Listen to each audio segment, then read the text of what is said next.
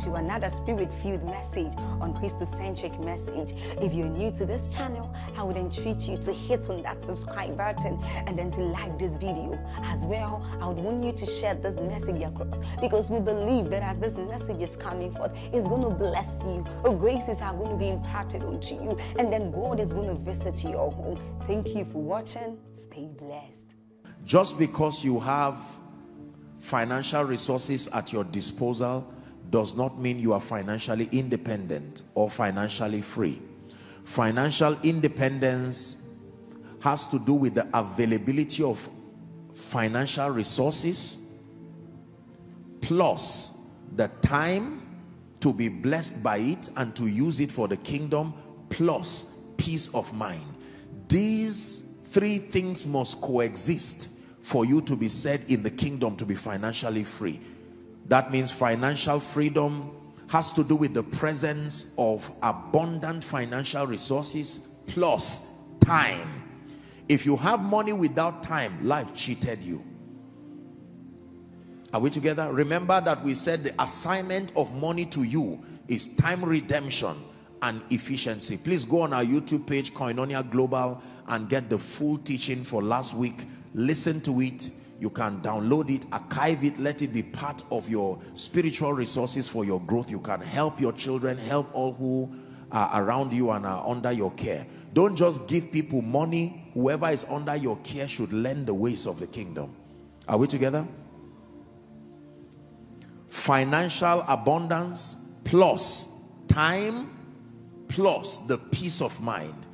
There are many wealthy people who do not have peace of mind. They suspect everyone, they cannot sleep, their health is deteriorated, they don't have peace. It looks like the way Satan grants people wealth in this kingdom or in the world system is that the higher you rise financially, the more other aspects of your life are shredded into pieces and destabilized. You'll find out that that seems to be the narrative with the world system.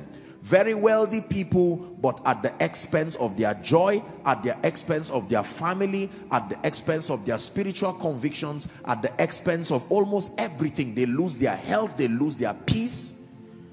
Many people have committed suicide as millionaires with money stashed in their bank accounts. After laboring so much, they thought that these monies would fill the void that only Jesus can fill. And in the presence of cars and houses, estates and money flying left, right and center, they still found out that that void could not be filled with material things. And they got into very riotous living like Solomon. That's what happened to Solomon. Theologically speaking, it was said that he wrote the book of Ecclesiastes as a fallen man. He had deviated from the patterns of God and the precepts given to him by his father. He archived his repentance and his regret. And here's what he had to say: vanity upon vanity, all is vanity. So he's paid that price and made that mistake for us to learn that once you take Jesus out of the equation, frustration is imminent, no matter how great. And again, we live in a social media world, and a world where media seems to have such power to paint any narrative they want us to believe. So we see people who are wealthy without Jesus Christ, and they seem to look very comfortable, they seem to look very happy. It looks like all their lives are put together. It is not true. It is not true. There is a void that is so large, only the size of Jesus can fill in a man. Nothing else sustains that ability. Now, for a while, the truth is that when money comes, for a while, you can get very happy and excited, and you are exploring, building estates, but at the end of it, you will find out that there is only so much you can eat. There is only so much you can wear. There is only so much you can drive. That's why people do all kinds of unbelievable things. Jesus, you're the cup that won't run dry. Every other thing can run dry. Who is like you, Lord, in all the earth? Matchless love and beauty, endless worth. Very powerful song. Nothing in this world can satisfy. Jesus, you're the cup that won't run dry. Hallelujah. This is how we are trained in the kingdom to approach the subject of wealth and abundance. It can't be minus Jesus. There is no point in the equation of your attaining wealth that you throw Jesus out. No. Whatever requires that you throw Jesus out to prosper is demonic. Did you hear what I said? Whatever would require that Jesus has to be out of this system for that prosperity to come, run away. You don't need to pray. It is demonic. You can prosper with the dignity of kingdom integrity, and yet your heart is not inclined to those things. Can I tell you, most believers have not even tasted the dimensions of wealth that God has in store for the church. Most of the wealth that we have tasted in the church, believe me, is only a test of faithfulness. Before Jesus comes, there will be such an avalanche of the blessings of the Lord upon individuals, but the shocking part is they will never be connected to those things. Their hearts and their allegiance remain to Jesus and to Jesus only. If you are like that person, say amen. You must become that person who loves Jesus with all your heart. In the midst of the estates, in the midst of the billions, in the midst of the influence, financial rest roundabout, you can sing this song with your children and say, even so you remain Lord, even so you remain King. It is very surprising how many people will give up Jesus in a heartbeat for $1 million, for $1 billion, for a contract. Give up Jesus for some fame. No. Hallelujah. So this is the definition of financial freedom or independence: the presence of abundant financial resources plus the time, because you need time to really be blessed from financial resources. You need time to spend it with your children, your family, the kingdom, purpose, and then peace of mind. My highest definition of success is peace. More than progress is peace. You can have progress. If you do not have peace, you are poor. I have prayed for you here in Koinonia, and even in this series, it is my prayer for you again, that may you never be so poor that all you have is money. May you never be so bankrupt and poor that the only thing that defines prosperity for you is financial resources. That is poverty. I taught you 5 levels of wealth last week, 5 levels of prosperity. That the first in order of priority is your spiritual prosperity. Your encounter with Jesus, your spiritual growth, conforming to the fullness of the character of the Christ in experience. Then number 2, your mental prosperity. Having and sustaining superior belief systems that can be deployed to improve the quality of your life and also your assignment. Number 3, bodily prosperity. The prosperity of your body and your health. Number 4, financial prosperity. So what we call prosperity is only one aspect. And then number 5, which is equally important, is relational prosperity. In this kingdom, you must call 5 over 5 to be said you are prosperous. If you have only finance and you lose Jesus, you lose your mind, you lose your health, you lose relationships, but you have money, you are poor. It is when your relationship with Jesus is intact, you sustain superior belief systems, your body is healthy, you have financial resources, you have rich destiny relationships, you are wealthy indeed. May that be your portion in Jesus' name. Very quickly, let's get to work. The physical laws of wealth and abundance. Thank you, Jesus. The physical laws of wealth and abundance. There are so many of them, but for tonight's teaching, I will be discussing 4 very quickly, and then we'll just tie up one very briefly and we're done. A dimension that most people do not know and understand about wealth. We'll just introduce it and then we'll pray. The first physical law. Now we're discussing the physical laws. Remember, I taught you, just reduce the volume a bit. Now listen please. I taught you that both the spiritual laws of wealth and abundance and the physical laws of wealth and abundance are all called kingdom laws. It is the same power of God that is back of their results. Is that true?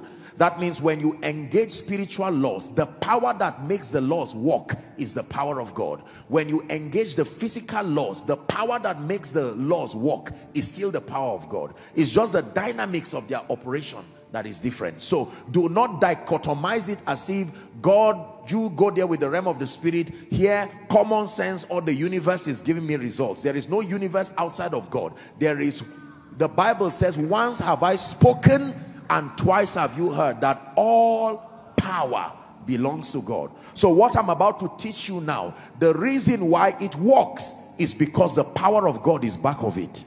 Are we together? The first physical law that governs wealth and abundance is called the law of mental transformation. Please write it down. The law of mental transformation. You want to access the blessings and the wealth of the kingdom, haven't understood absolute surrender, your tithing, your giving. Now you want to learn how to manage, to multiply, and to preserve wealth. The law of mental transformation. That your thoughts will eventually translate to your physical reality. Please pay attention. For a long time, people in church have not been taught that their belief systems and their thinking has a relationship with their financial levels and also their destinies. You hear them, you hear the church, the body of Christ talk a lot about mindset, but I think we've not been as extensive as we should be in helping believers understand the role that a transformed mind has to play as far as the wealth of a believer is concerned. The law of mental transformation. Proverbs chapter 23 and verse 7. Let's hurry up, there's so much to do. It says, for as he thinketh in his heart, the word heart is usually interchanged for mind. For as he thinketh in his heart, the Bible says, so is he. It didn't say so he will be. It immediately equates your thoughts with your reality. Are we together now? Most people who desire to prosper, financially speaking, would not care about their mental state.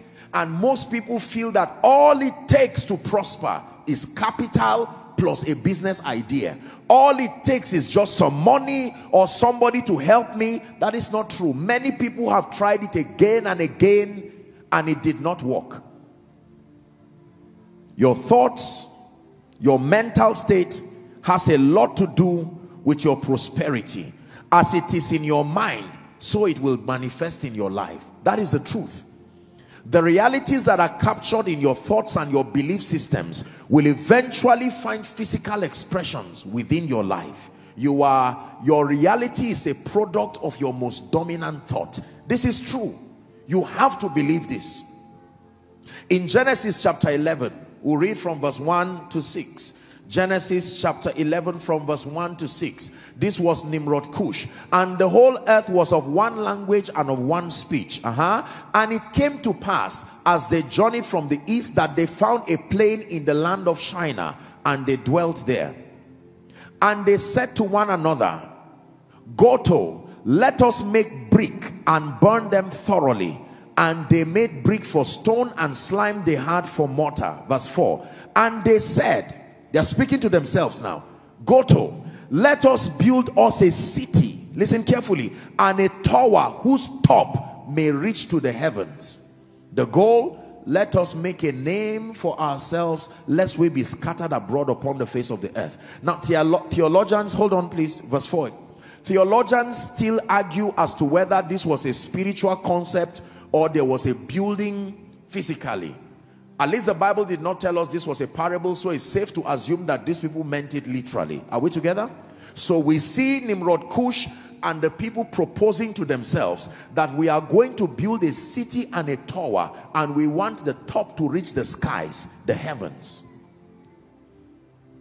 They had not started the building. They were only communicating an idea and they agreed with one another. Verse 5. If you're a Christian, please read. 1, 2, read. And the Lord came down to see the city and the tower which the children of men builded. One more time, verse 5. Hold on. The fact that the Lord came down meant he saw something real. The Lord came down to see the city and the tower which the children of men builded. That means it was finished already. They had not started physically. They were communicating that idea, and yet in the realm of the spirit a building was rising. God had to come and say, who is building? The power of thoughts, that everything in life is built twice, first in your mind and then physically. If you ever try to build anything physically that is not yet built in your mind, you will lose it. Believe me when I tell you this. Everything in this kingdom is built twice, first in your mind and then your physical reality. Are we together now? Please put that scripture again. And the Lord came down to see the city and the tower which the children of men builded. Not the children of men were considering. No, as they were discussing it, their minds were receiving it. That womb of the mind was receiving the seed. Something real was growing. It's not Satan that came to see it. It's not an angel that came to see it. God himself. Do you know this is an interesting scripture? Because Holy Spirit is not mentioned here. Satan is not mentioned here. The only thing mentioned here are men and thoughts. And yet the word impossible, as far as limitation is concerned, is also used here. Verse 6. And the Lord said, behold, the people is one, and they all have one language now from the earth standpoint. And this they begin to do physically what has finished. He said they had built it, now they want to do it physically. And God himself is speaking. He says, and now nothing will be restrained from them which they have. So the name of that thing that was building in the realm of the spirit is called imagination. Their minds were architects building their possibilities, and yet physically there was no physical building. Can I tell you this? You don't have to move to a physical location to prosper. Right where you are, in that one room, you are constrained physically, but let your mind start building tomorrow. Let your mind walk with the word of God and start building the next season.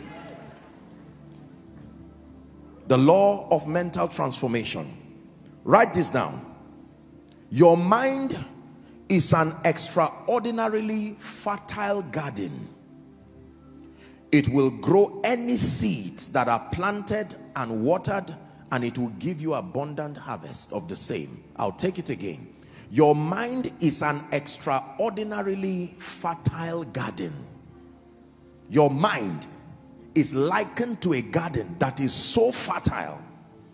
It will grow any seed. The seed are the ideas that you allow. Failure, limitations, success, victory. That soil of your mind, the moment it receives seed, your mind does not have the ability to on its own reject seeds. You just drop it there and it begins to grow. Drop discouragement, it will grow. Drop limitation, it will grow. Drop faith, it will grow. Drop the victory consciousness, it will grow. That means you must pay attention to what you drop there. Or let me put it this way. Proverbs 4:23. Let the Bible speak for itself. Proverbs 4:23. Keep your heart. Now you understand. Other versions say guard your heart with all diligence. Why? For out of it are the issues of life. Out of that heart, your mind, are the issues of life. Write this down. Your prosperity will be in greater measure, a product of your paradigm and philosophies more than a product of the economy. That your prosperity will be more a product of your philosophy and your paradigm more than the economy. That means it is not truly the economy of your territory that determines your prosperity, but your philosophy and your paradigm. No matter what changes in the economy, if you don't change, you will still remain poor. No matter what remains the same in the economy, if you change, everything will change. You see where we miss it? Now, when you measure poverty from an economic standpoint, you are speaking territorially, the GDP and all of that, but at an individual level, the economy is not the reason why an individual is poor. It is largely your philosophy, your ideas. Are we together? You prosper largely from your paradigm and your philosophies more than the economy. The problem is not the economy. The problem is your ideas, your philosophies, and your paradigm. Write this down. If you attempt to change your life, that means your physical reality, without first changing your mind. If you attempt to change your physical reality without first changing your mind, if you attempt to change your physical reality without first changing your mind, this is what will happen. Your mindset will compel behaviors that will force your life to return back to reflect the level of your thinking. Your mindset will compel behaviors that will force your life to return back to reflect your level of thinking. If you attempt to change your physical reality without first changing your mind or your mindset will compel behaviors that will force your life to return back to default and reflect your thinking. Look up, please. Many of us here, we have some of us who are pilots and so on and so forth. In aviation, there is what they call the principle of cybernetics. It's an aviation principle. It is a check and balance system to make sure that as the plane lifts, it remains in its trajectory. Are we together now? That when there is a deviation, say for instance a plane lifts and is going this way, there is a degree to which the plane cannot deviate beyond that level. The principle of cybernetics will kick up to bring the plane back to its course. Are we together now? That is how your mind works. Another example is the thermostat. The thermostat of an iron, as you use it to press your clothes. When you put it and set it at a level, the moment it gets hot beyond that level, that temperature, it will off. This is how our mindsets are. So there is a programming that says you should never have more than 100,000. If for any reason someone blesses you with 1 million, while you are dancing, your mind interprets it as a mistake, because based on that mindset, it's illegal to be holding that amount. I am saying that your body will start creating behaviors. This is a law that will make you waste that money back to the level where your mindset says now you are proper. This is why you see people, no matter what money comes, they keep recycling back to a particular range. It is not just demons. It is a law of mental transformation. So you can find out someone who your mindset has pegged along a particular quality of living. You have not evolved to a superior version of yourself by changing your belief systems. According to the law of time and chance, one miracle will happen for you. This is why people win lotteries and win millions of dollars. As they are dancing, their mind is saying this is a mistake. Your mindset has the assignment of making sure your physical reality is consistent with your level of thinking. Anytime your physical reality is more than your level of thinking, your mindset will fight that result until it brings you back. The same way, if your mindset is higher than your physical reality, your mindset will start compelling behaviors that will move you out of that realm to the realm that is consistent with your thinking. Please, brothers and sisters, understand what I'm teaching you. This is not some Scientology. This is scripture. That means I can start from one room, but I pick up my Bible. I pick materials of men and women and I begin, who have these results, and I begin to engage with the Spirit. I am learning the word of God. Listen carefully. I am learning the ways of God from that one room with a cup of gari, with a cup of rice, a window that is leaking, a roof that is leaking, but I am in that room. I may not go out because I don't have the physical resources to take me out of that realm, but I can allow my mind to travel with the word of God to the place where I want to come to physically. Can I tell you this? Your mindset is the authorized escort that leads you to where you want to go. Your mindset has to go to that realm and verify, then come and pick your body to that realm. Please pay attention to what I'm teaching you.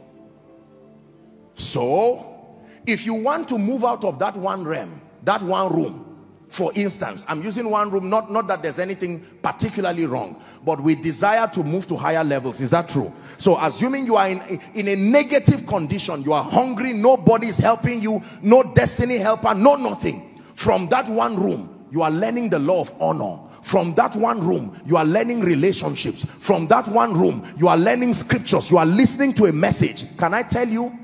Your mindset will start forcing you to leave that room. Not by looking for rent. Just pay attention to what I'm telling you. You are in this room now. Watch this. No helper, no help from anywhere. The Holy Ghost says, you just give me your mindset and let's travel. Pay attention. Listen carefully.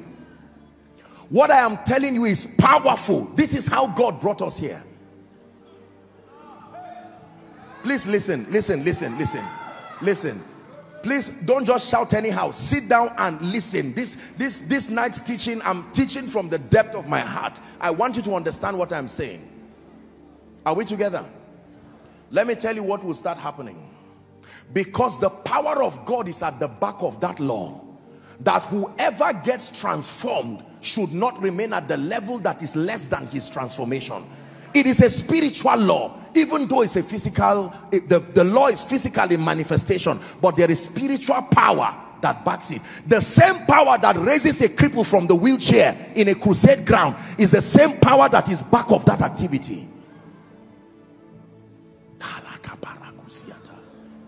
So you are in one room somewhere, no family members, no helper. You come from a family where no one has risen.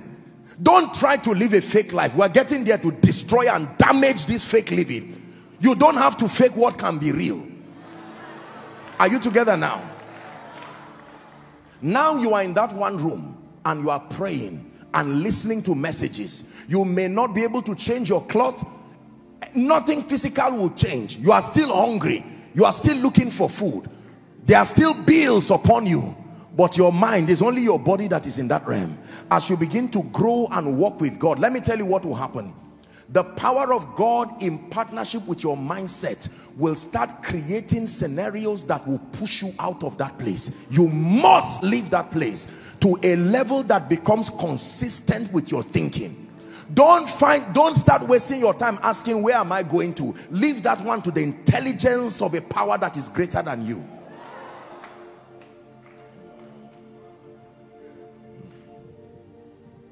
The law of mental transformation. Most times we live in a world that interprets your prosperity based on the physical things you're wearing. Is that true? How expensive is your material? What kind of watch are you wearing? Oh, this is 5 million. Wow, 5 million, that means you are rich. Can I tell you, even if you give somebody a watch and a cloth of 5 million naira and his mindset is 50,000, activities will happen around his life. Satan is looking for those kind of people because on legal basis he can now cooperate with the law. You see how Satan works. Satan does not just have power on his own. His power is based on the loopholes in our obedience. So he will cash in. He becomes a destructive force that makes that law work. He will come and partner with that law to make sure you retrogress down to a point where you now fit your mindset. It's the same thing that happens to children in school.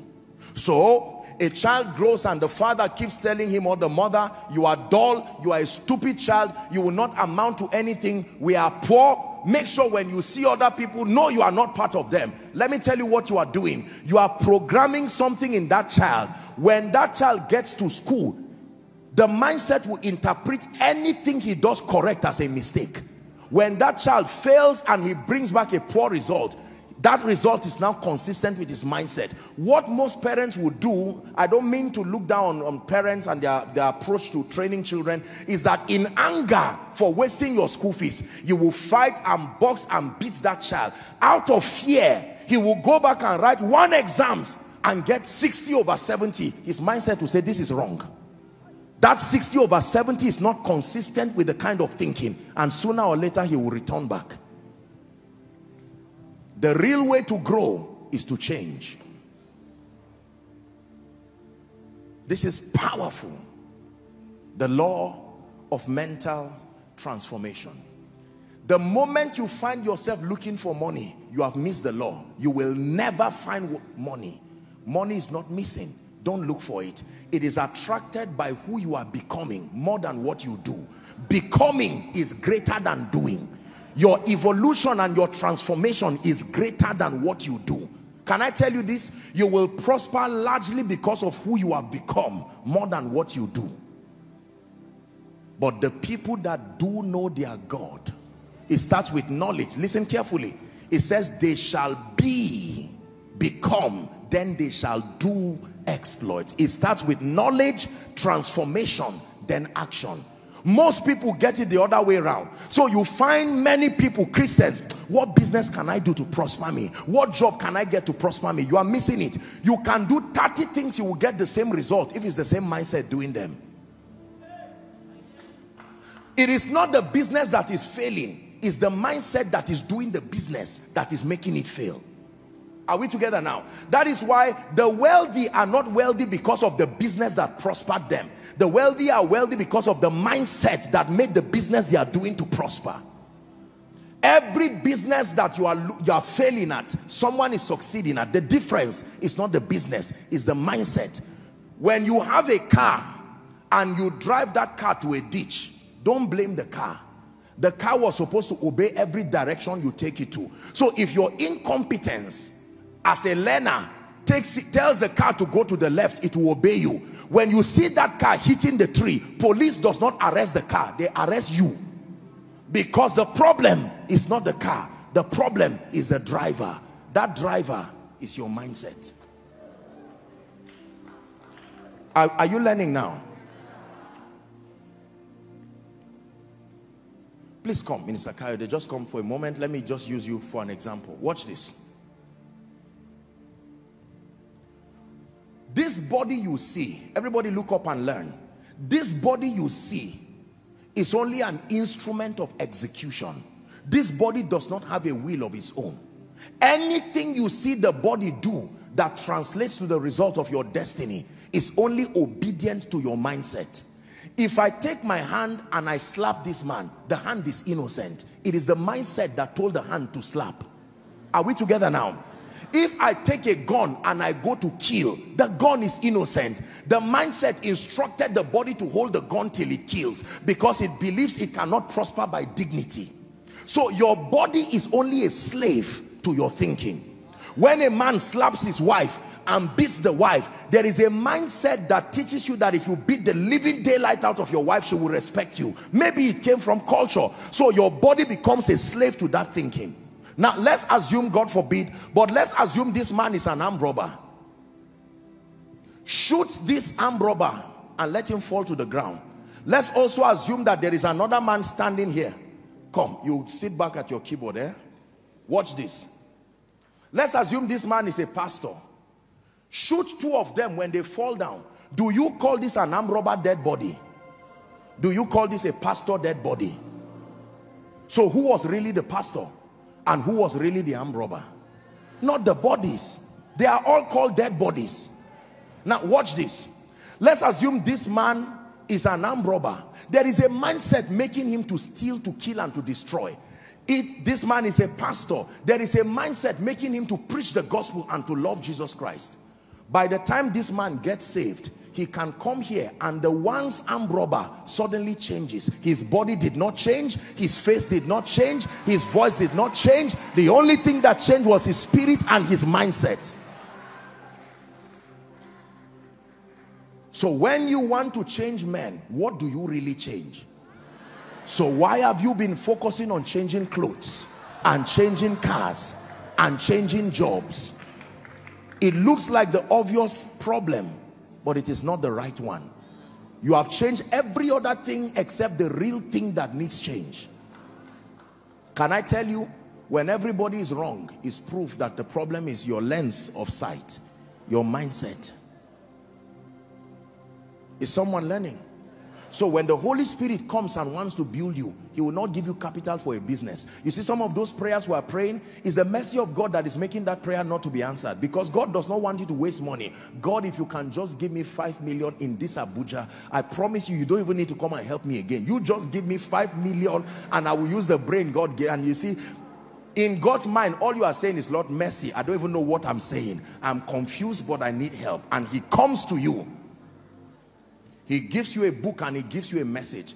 Go and meet somebody who is struggling financially and give him a teaching and say, can you listen to this? He said, no, you are wasting my time. All I need is money. And you are telling him, I want to help you. I shared it last week. This man can remove this beautiful attire he's wearing. Not to insult, we pray that God transforms them. But you go to the outskirts of the city where you meet all these rough boys. Again, you know what is rough about them, right? It is not the body. Always remember, this body has always been obedient. It is the mindset that told the body to smoke. It is the mindset that told the body to sleep under a bridge. It is the mindset that told the body to go and look for where there is something to smoke. The body is innocent. Remove this same cloth and give those boys to wear. In 1 week, their mindset will tell on the cloth. This cloth is clean.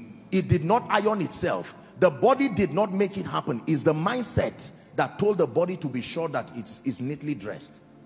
So all of the confusion around our lives, we blame our bodies, we blame all of this. It is our refusal to be transformed. This is not just for your finance, it's for your life. We've dealt with the subject of mindsets. We come from different cultures, we come from different backgrounds, we've gone through different levels of whatever it is. Again, if this man has never experienced favor in his life, let's assume that he came, respectfully speaking, from a polygamous family and he went through all kinds of things. He failed. He did 10 years to finish primary school, 8 years to finish secondary school, another 10 years to finish university. By the time he comes for koinonia and I say favor, his mindset rejects that prayer because that has not been captured in his reality. If I say diligence to work hard, he will say amen, because that's what he knows. If I say favor, he wants to say amen, but his mind is saying, what is favor? It will scan the archive of your destiny and say, there's no such thing as that, so don't receive it. Are we together? Can I tell you, if you are yet to get a job, thank God, because you have the time to change quickly. So that by the time that job comes, is the renewed, is the enlightened version of you that is admitted there. Most people complain and waste time and sit from morning till night blaming God, blaming parents, blaming wealthy people, and blaming serious people for their conditions. This is only the first law. Now, this is where I have a problem with the imbalanced teaching that just give and your life will change. It's not true. You are seeing it now, right? Because there are many people who, as they are putting their hands to give, the realm of the spirit is ready to bring you the favor, but the level of mental transformation that can take that favor and translate it to a blessing is not there. So spiritual blessings keep coming in a bag that is full of holes. Listen to me. It was not oil and a vessel that was equal to profit. It was oil and plenty vessels. When the prophet diagnosed her situation, he said the problem is not the oil. The oil will always assume the shape of the vessel carrying it. If the vessel is small, the oil will look small. He said, Madam, go and borrow vessel. Enlarge your capacity. That anointing, it is not your tithes that is not working. It is not your giving that is not working. It is the vessel through which the answers come in. Even if rain falls from morning till night and it's only a cup you have outside, if we are to use the rain based on the size of your cup, we'll say it only drizzled, whereas it was an avalanche. It's just your cup that made it look like it is not raining. Are we blessed? When I found this principle, I began to rejoice. I made up my mind that I won't fake anything. Brothers and sisters, drink your garri with honor. Don't rush the season in your life now, because you will miss it. You will look for it and not find it again. It will take a telescope to look back and say, where am I coming from? Transformation. That is lasting wealth that does not fail. That's why you see wealthy people, even when they lose money or lose whatever it is, it doesn't really bother them, because the moment they lose money, their mindset kicks in and says, it's a mistake, you shouldn't be poor, and the Holy Spirit will start working with that mind to find a way of bringing you back. Do you believe what I'm teaching you? Yes. Look up, please. If Baba Adeboye walks into this place right now and says, I am hungry, look up. How many of you say, how is that my business? There are restaurants, there's one in Jabi, there's one in Wuse. Is that how you respond? Some of you will say, thank you, Jesus. I have been praying for you. Will run, leave this koinonia as it is now, and run and go somewhere and make sure you get the meal and come and kneel down and say, please eat it in my presence and bless me. Do you know why? Look at this. Because his level of transformation does not allow that condition to exist in his life. Can I tell you, there is a level of transformation that if you get to, it is only millionaires that have that kind of mindset. And if you have that mindset and there is nothing in your hand, the law of God's justice will force you to have the resources that match that mindset. Oh goodness, my God, help your people believe that I'm not just here wasting my time. That means if you have the mindset of a millionaire now and you are in one room, the law, the power that backs this law will interpret it as a lie. God will raise a destiny helper, a business, anything to shift you. So what you do is not really the problem, it's who you are. Are we together? Can I be honest with you? I want to say something now. When I started ministry, I used to go and preach, and sometimes now I have never preached for money. It has never been about giving. I love Jesus with all my heart, and for as long as I live, he becomes my motivation. Are we together? But when I started preaching, I remember when I would go and minister somewhere, and sometimes it's when I climb my bike going back home, they will now stand as if they are bribing me and bring out 2A and just count maybe 1,000 or 500 and say, man of God, may the Lord honor you. Thank you for coming for this meeting. I never felt bad because it was only my body that was in that realm. My mind was already years ahead of my body, and I knew my mind would pick my body to a place where I'll be blessed. I never told anybody I am growing. The moment I focus on growing, everything, including the way they treated me as I traveled, began to grow. Can I tell you this? Everything is waiting for you to grow too. Now, I'm going to demonstrate something that many of you have watched me do it. Can I have a few people? Gentlemen, sorry for inconveniencing you. Please come. Let's have like, I need at least 6 people. 1, 2, 3. 1, 2, 3, 4, 5, 6. 3 of you stand here, please, facing one another. No, 3 stand here, 3 stand here. Everybody watch. And don't let the devil deceive you to believe you know what I'm saying. Just pay attention to what I'm saying, because this is how the devil cheats people in church. Now watch this. Please go back, guys. This is what I want you to learn. Please, if you can lift your right hand, anything you can find, whether your watch, just lift anything up that represents your results. Watch this. These are all the things that you want. Now he's lifting money. Now he's lifting all of this. These are different dimensions in life. Watch this. The way God programmed life is that you don't, all these things they are lifted guys, are needed in your destiny. But to start looking for them one by one is a burden God did not give you. Are you getting what I'm saying? Most of us, when God tells you, you need influence, you need relationship, you need a media ministry, you need finances, you need to travel abroad. How do you start looking for these things one by one? How old will you become before you get them? Let me show you how it works. You don't look for money. You never find it. Every realm and every level in your life has the possibilities attached to it to come. If this is level 1, there is something that should come to level 1. If this is level 2, there is something that should come to level 2. You don't bring them by getting them. You bring them by growing. Let me show you how the law works. For every step I take, come close to. Watch this. I'm in one room, poor and broke, from a family where nobody has risen. But I'm listening to Joshua Selman's message. And he's preaching. And I'm listening to it. Lord, I know that you are changing me. Watch this. I don't even know that these things are coming closer to me because I can't see them. I'm still in the one room. Let me show you how the law works. God has called you to be an entrepreneur. He has called you to be a man of God. Now I'm listening to Miles Monroe's materials. I'm listening to all of these things. Oh, there is something called the law of honor. That honor is the key to access. I've grown. Watch this. Are you seeing that now? Everything you are looking for is also looking for you. But it is not looking for this version of you. Please go back, guys. Is someone learning now? There is a version of you that wants to get this. A version of you that wants to sit in business class. You sit with business class with only 100 naira in your pocket. You are not yet there. So you go back. You know you have entered a realm because everything around you grows to support that realm. You cannot buy a Jeep and be looking for 1 gallon of fuel to fuel it. You are not there. Are you seeing now?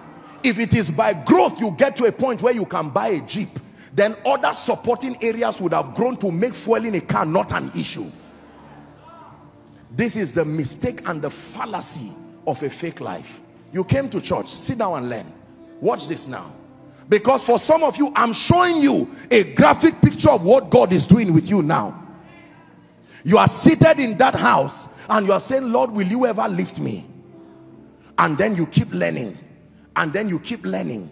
And then you keep learning. One day somebody just calls you and says, where are you? It's the law of time and chance happening. Remember, the power of God is supervising that law. You are a businessman. Someone now says, can you help me sell one land? And you sell it and make 300,000. It is small compared to the kingdom financier billionaire you are to be, but it is a test. It is only God showing you that this thing is working. Now you keep engaging these laws. A time will come where even you cannot push them away. The moment you are growing, even if you try to push them, they won't go. You push money away, it will not go, because your growth has brought it to your life.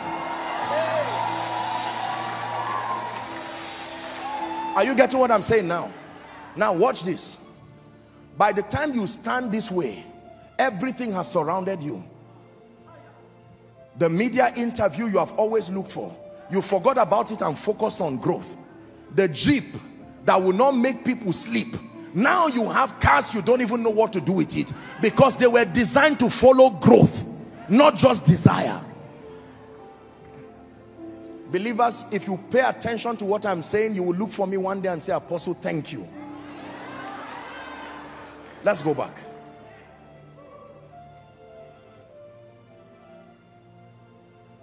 This is where you are, my dear brother. Nobody knows you, yet you are a man of God that God has said you will go to the nations. There is temptation to live a fake life and get into premature manifestation, and God says, don't worry. Oh God, but I am 30 years old and I don't have a car. God says, just focus on growing. Just focus on growing. And while you are growing, one day God will position your destiny helpers in a conference, and bring you there to preach.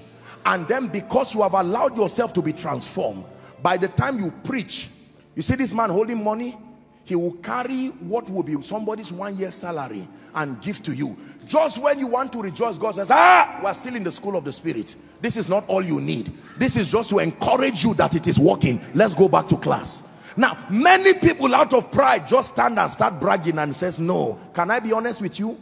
You can go back and everything also will go back. This is the mystery behind balloon success. Now watch this. I can use willpower and I can manipulate my way to hold this, whereas I have not grown. The laws of God's justice system will interpret this as a lie. I will lose this thing no matter how careful I am. Life must take me back to the real place that befits my mindset. Can I be honest with you? My dear people, hear me. This is where living a fake life, if you eat tomorrow's bread today, you will be hungry tomorrow. If you wear tomorrow's cloth today, if all you have is a trouser of 500 naira, iron it with honor. It is only your body wearing it. Your mind is already in a boutique, shopping for your next level of life, walking with the Holy Spirit. We live in a world today where people are proud, they feel ashamed of process. If you come and meet me in one room with my Bible and my candle and I'm praying and reading a book, usually I'll be afraid and ashamed. And so I will lie and tell my friend, can you borrow me your house?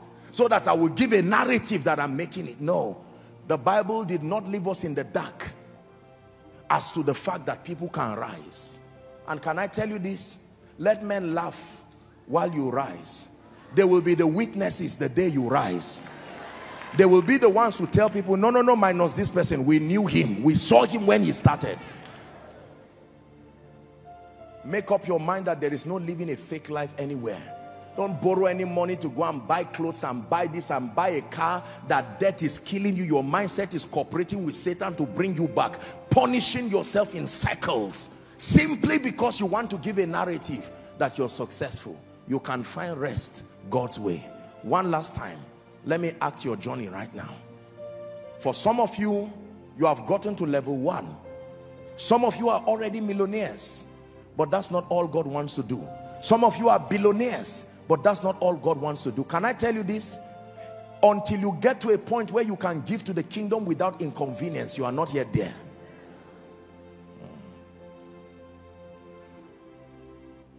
So as I kneel to pray, as I come for koinonia every week, let me tell you what is happening to you.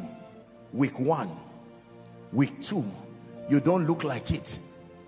Week 3, all that falling, you are falling under the anointing, you stand up and feel your weave on fell out. Don't worry, don't worry.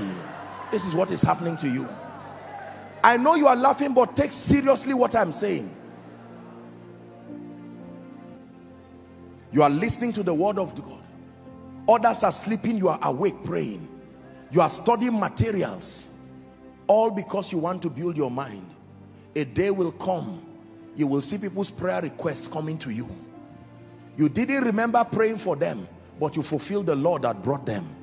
They will come so close to you, you will drive them and they will not go away. A day will come, you say, God, these cars are enough. Just when you are saying it, a call will come and somebody will say, God told me. And God says, I can't stop. You are obeying the law. I must back it. Please do not think what you are hearing is some entertainment from a preacher. No. I fear God too much to come and waste your precious time here. Alagbara. You are the mighty God. Hey, Latobiju. You are the glorious God. Alagbara. You are the mighty God. Hey, Latobiju. You are the glorious God. Let's go back one last time, gentlemen. Watch this. This was what God told me many years ago. Son, do not worry about these things. Focus on my principles. That what you could not eat then, you will eat it tomorrow. The first crusade that we went to, they were less than, maybe about the size of our worship team here. Can you imagine praying and fasting for weeks as if you would die, only to get to the crusade ground? We were in debt. The same ladies who were in the welfare were in the worship team. They climbed trees to pluck firewood for us to cook before they went to sing. But it was only our bodies that were there. Powerful crusade. And I said, Lord, someday nations and kings will come. Transformation in partnership with the word of God will take us there. And today, to him be the glory. And this is only one step out of the cave. Can I tell you this? Do not feel embarrassed by the inconveniences that you may see right now. Stop faking it. Stop roaming around getting angry and feeling this person should have helped me. The fact that they cannot remember you means you are not walking by this law. There is a level that when you get to, your helpers must remember you. So you see that it was only the body of Joseph that was in that prison. Joseph knew.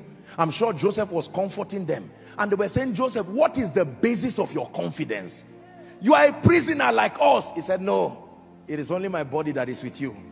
When I get up, I will make sure that I favor you. And in one night, no. Here is the fallacy of saying people just came out of nowhere. No, they rose to match where their minds have always been. Just because you did not see their training process does not mean they were not trained. You might be a politician here, please hear me. You are starting as a local government chairman, but your level of kingdom and mental transformation is the mindset of a senator, a mindset of a president, a mindset of an ambassador. Can I tell you the truth? It will be impossible for you to remain in that position. I don't care what party you are. The force that backs this law is so powerful that no institution on earth sustains the power to stop an individual who fulfills this law. This is true.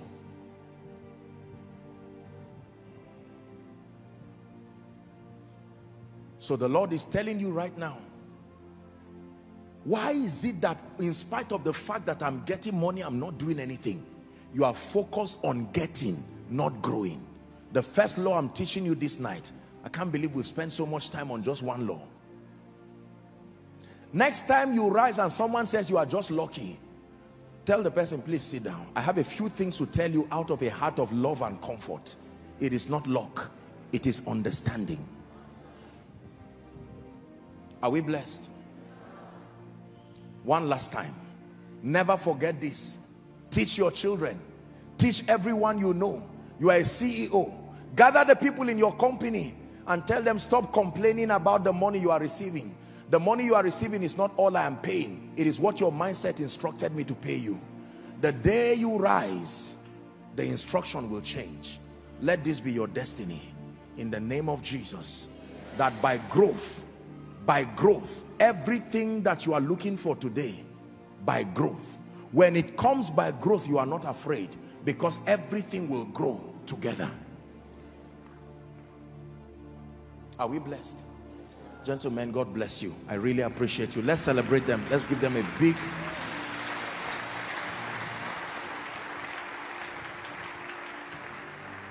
Has someone learned something today? Packaging without mental upgrade will only lead you to frustration. You will give a narrative, you will not have the transformation to defend. Are we together? Yes.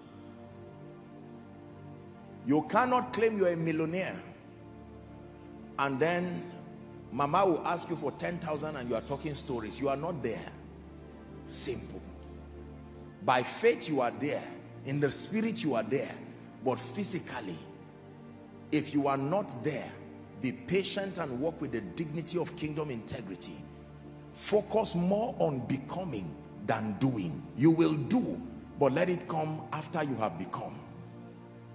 Your physical environment will gradually and eventually reflects the true state of your mindset. Your physical environment will gradually and eventually reflect the true state of your mindset. I don't have the time, and I think I've taught it here, how the mind is renewed. You must have access to superior word-based ideas and information. The first way to upgrade your mind is access to superior word-based information. Teachings like this that come to challenge status quo and to build you. Number two, repetition of those ideas until conviction is established. Hearing once will not bring transformation. You must hear again and again. Can I tell you, there are teachings and materials I was sharing with the School of Ministry students. I stand before the God of heaven and I lie not. There are materials I have listened to more than 6,000 times. One material. The goal is not for information. The goal is for transportation into my mind until it becomes true. Number two, are we still here? So the first law is the law of mental transformation. The second law that commands wealth and abundance in this kingdom, physical law, is called the law of value. Please write it down. The law of value. Your value is a measure of your skill, your gift, your abilities, whether acquired or inherent. Your value is a measure, please write it down. Your value is a measure of your skill, your gift, your ability, whether acquired or inherent. Proverbs 18 and verse 16. Your value is a measure of your usefulness to the marketplace. Usefulness, not to destiny. It is a measure of your usefulness to the marketplace. The marketplace is a mystery. It's not just talking about a market like your shop or mall or whatever it is. A marketplace is a name given to the platform where demand and supply meet. It's called a marketplace. So your value is a representation of your usefulness to the marketplace. Write this down. Your value is also a measure of your ability to solve problems and provide solutions. Don't put a full stop, just write.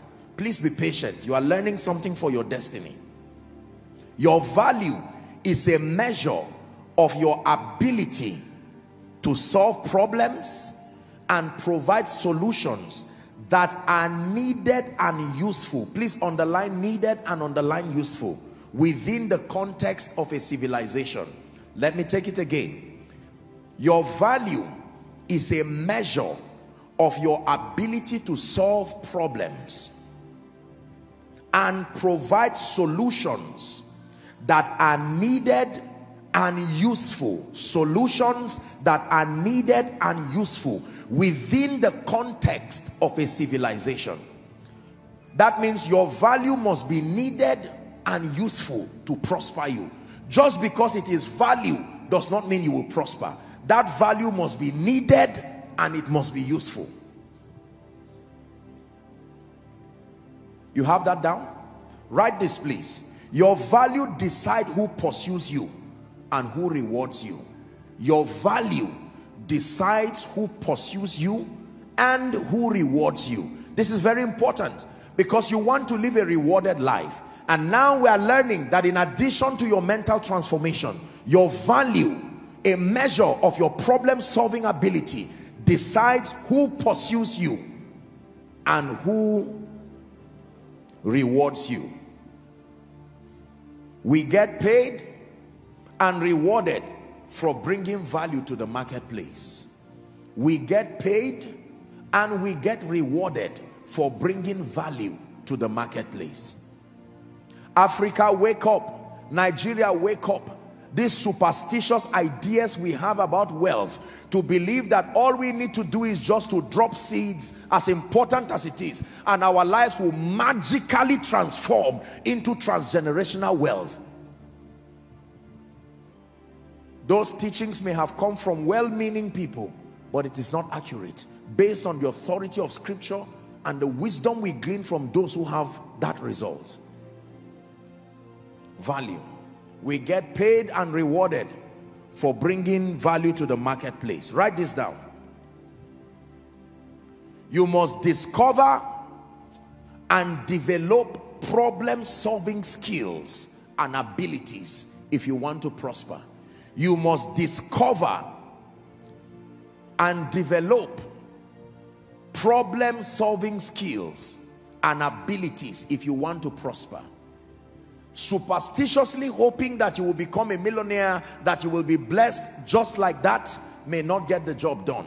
You must discover and you must develop problem-solving skills and abilities. Thank you, Jesus.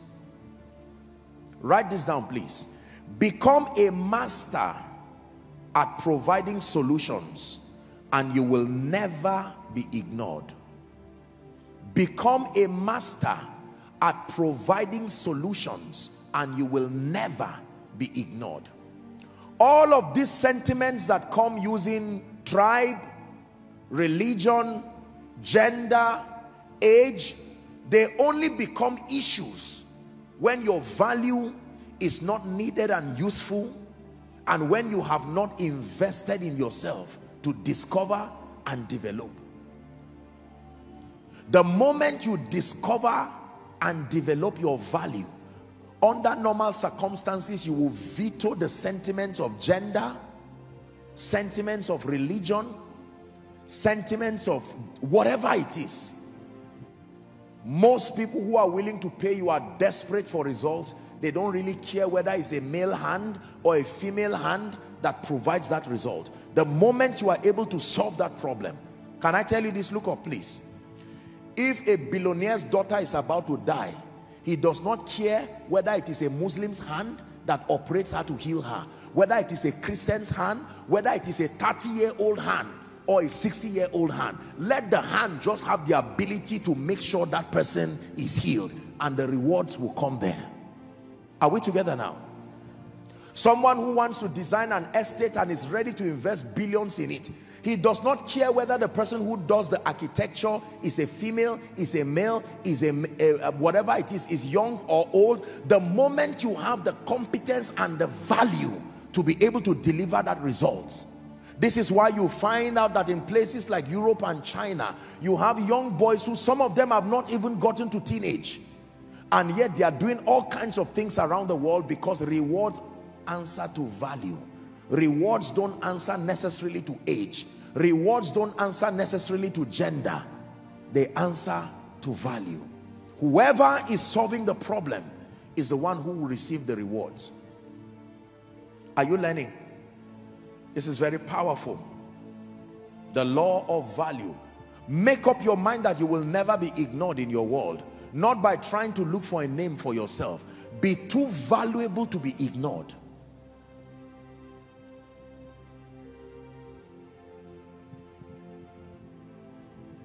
There are 7.6 billion people across this world and growing. But there are certain people around the globe who are called authorities across several areas and several sectors. Is that true? There are associations literally that determine who will come to what dimension and what state, because of the level of value that they have to provide. No matter where you are around the world, if you must attain that level of result, it will not be by ignoring them. May you become that kind of person. Oil is valuable to Nigeria and Africa and to the world. Go to the places where they mine oil in this nation and you watch the rigor and the activities that go on there. When you see oil coming, is a dark, smelly paste that is slippery. It's not something you should desire, and yet nobody runs away from it, because we have learned by experience that as dark and as smelly as it is what literally controls the wealth of nations. Are we blessed?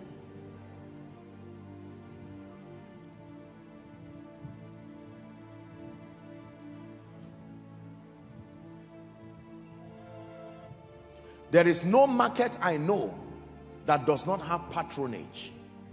Whether the market is in the bush, whether the market is close to the road, once it is the market day, you will see everybody finding their way to go there. Value. There is something to be bought there, and there is something to be sold there. Watch this. There are people who go to meet herbalists and occultists for power or position or whatever it is. And do you know that people can get up from here and go anywhere around the world, and even several places in this nation? You can get to a place and a herbalist, a rickety looking man who is sitting down in a smelly hut, he will tell you, turn back, and you will turn back. Keep your jeep there and walk on barefoot. Look at all the sacrifices that a man can go through with joy. Why? Because there is an assurance at the back of that sacrifice that you will get some political position, or maybe your company will receive some contract. Everybody say value. It is my prayer for you that you will be so valuable that whilst you are sitting down, many people's prayer requests will be looking for you. In Genesis chapter 41, let's hurry up. In Genesis chapter 41, we'll read from verse 14, then we'll jump to 33. This was the story of Joseph and Pharaoh. Remember, Joseph interpreted the dream in Egypt, and Pharaoh sent and called Joseph. The Bible says, and they brought him hastily out of the dungeon, and he shaved himself and changed his raiment and came in unto Pharaoh. 33. Having interpreted the dream, he now began to use his value to proffer an economic solution to save the day. Now therefore, let Pharaoh look out for a man discreet and wise. It was a diplomatic way of saying, Pharaoh, I dare you, go around Egypt and check if you will find somebody like me. Now let Pharaoh look out for a man discreet and wise, and set him over the land of Egypt. Next verse, let's hurry up. Let Pharaoh do this, and let him appoint officers over the land, and take up a fifth part of the land in the 7 plenteous years. And let them gather all the food of those good years that come, and lay up corn under the land of Pharaoh, and let them heap food in the cities. We're reading. And that food shall be for store to the land against the 7 years of famine, which shall be in the land of Egypt, that the land perish not through the famine. And the thing was good in the eyes of Pharaoh, and in the eyes of all his servants. As a result, Pharaoh said unto his servants, can we find such a one as this? May that be your testimony. That everywhere in your office, in your place of work, in your field of endeavor, that they will look around, not from a competitive standpoint, but from a standpoint of value. They can say, can we find such a one as this? A man in whom the Spirit of God is.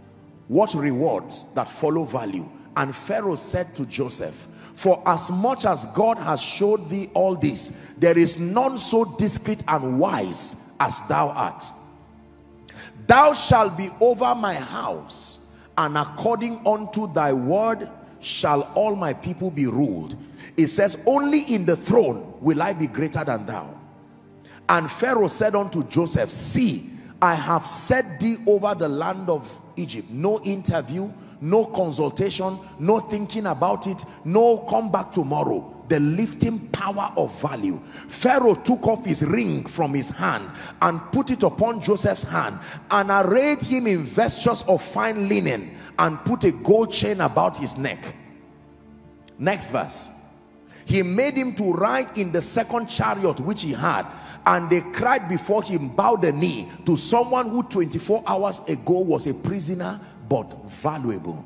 Let me prophesy over someone here in the name of Jesus Christ. For some of you, before this week runs out, on account of the value and the investment you have been making in yourself, the Pharaoh that will send for you, the Cyrus that will send for you, I command that they must send for you and lift you in the name of Jesus Christ. Please sit down. Every blessed man is looking for valuable people. Nobody wants a liability and a nuisance in his place of work, in his place of business. Stop bringing the issue of sentiments and say, I have a brother somewhere, he does not want to give me a job. Are you valuable? There are many people who complain and say, you are not giving us this contract. Will you do the job if given? Value is an enhancer of favor. When you are valuable, it is easy for favor to find expression in your life. Number 3, for sake of time, we have to rush. The third law, physical law that is responsible for wealth and abundance, is called the law of productivity. The law of productivity.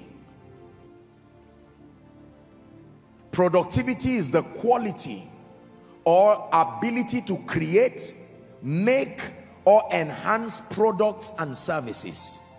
Productivity is the quality or ability to create, make, or enhance products and services.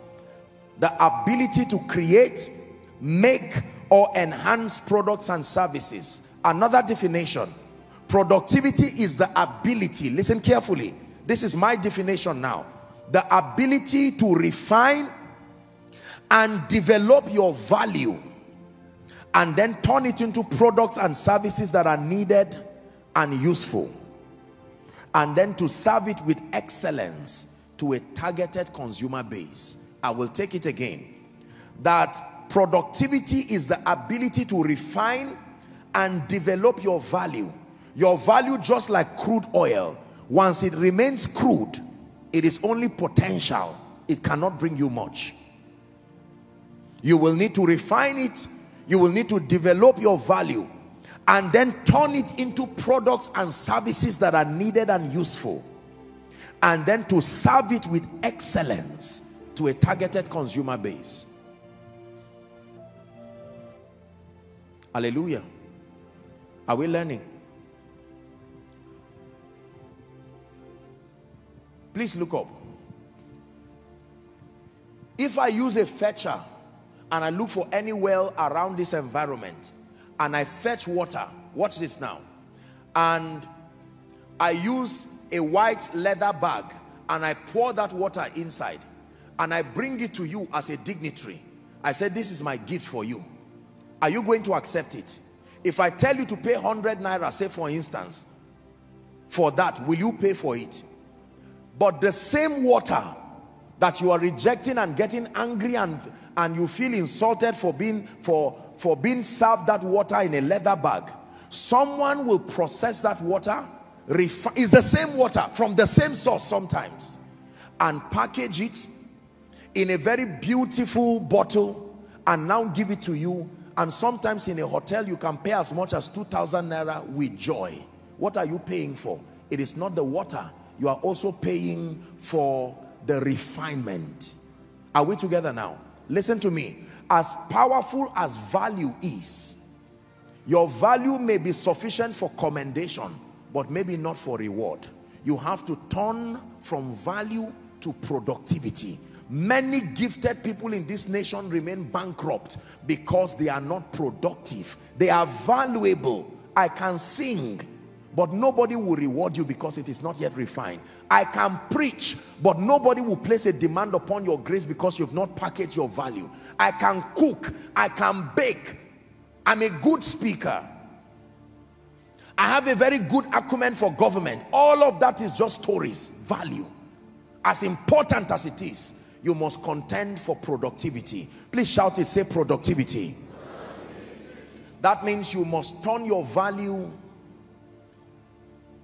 by development and refining into products and services that are needed and useful. Then you can serve them with excellence to a targeted consumer base. Are we together now? Yes. A great friend and brother, Pastor Nathaniel Bassi, one time he was sharing his story, how that not too many years before now, he was in this same country and would sing with a good voice, with grace, and yet not be rewarded and honored the way he's doing now. The difference was that he turned value, or he moved past the step of value to productivity. Now you want to invite him, for instance, you must be willing to go through all of the logistics that you go through with joy. Why? Because you are not only bringing a man who is valuable, you are bringing a man who is productive. Could this be why people keep commending you? Ah, madam, your food is so nice, and yet you are poor.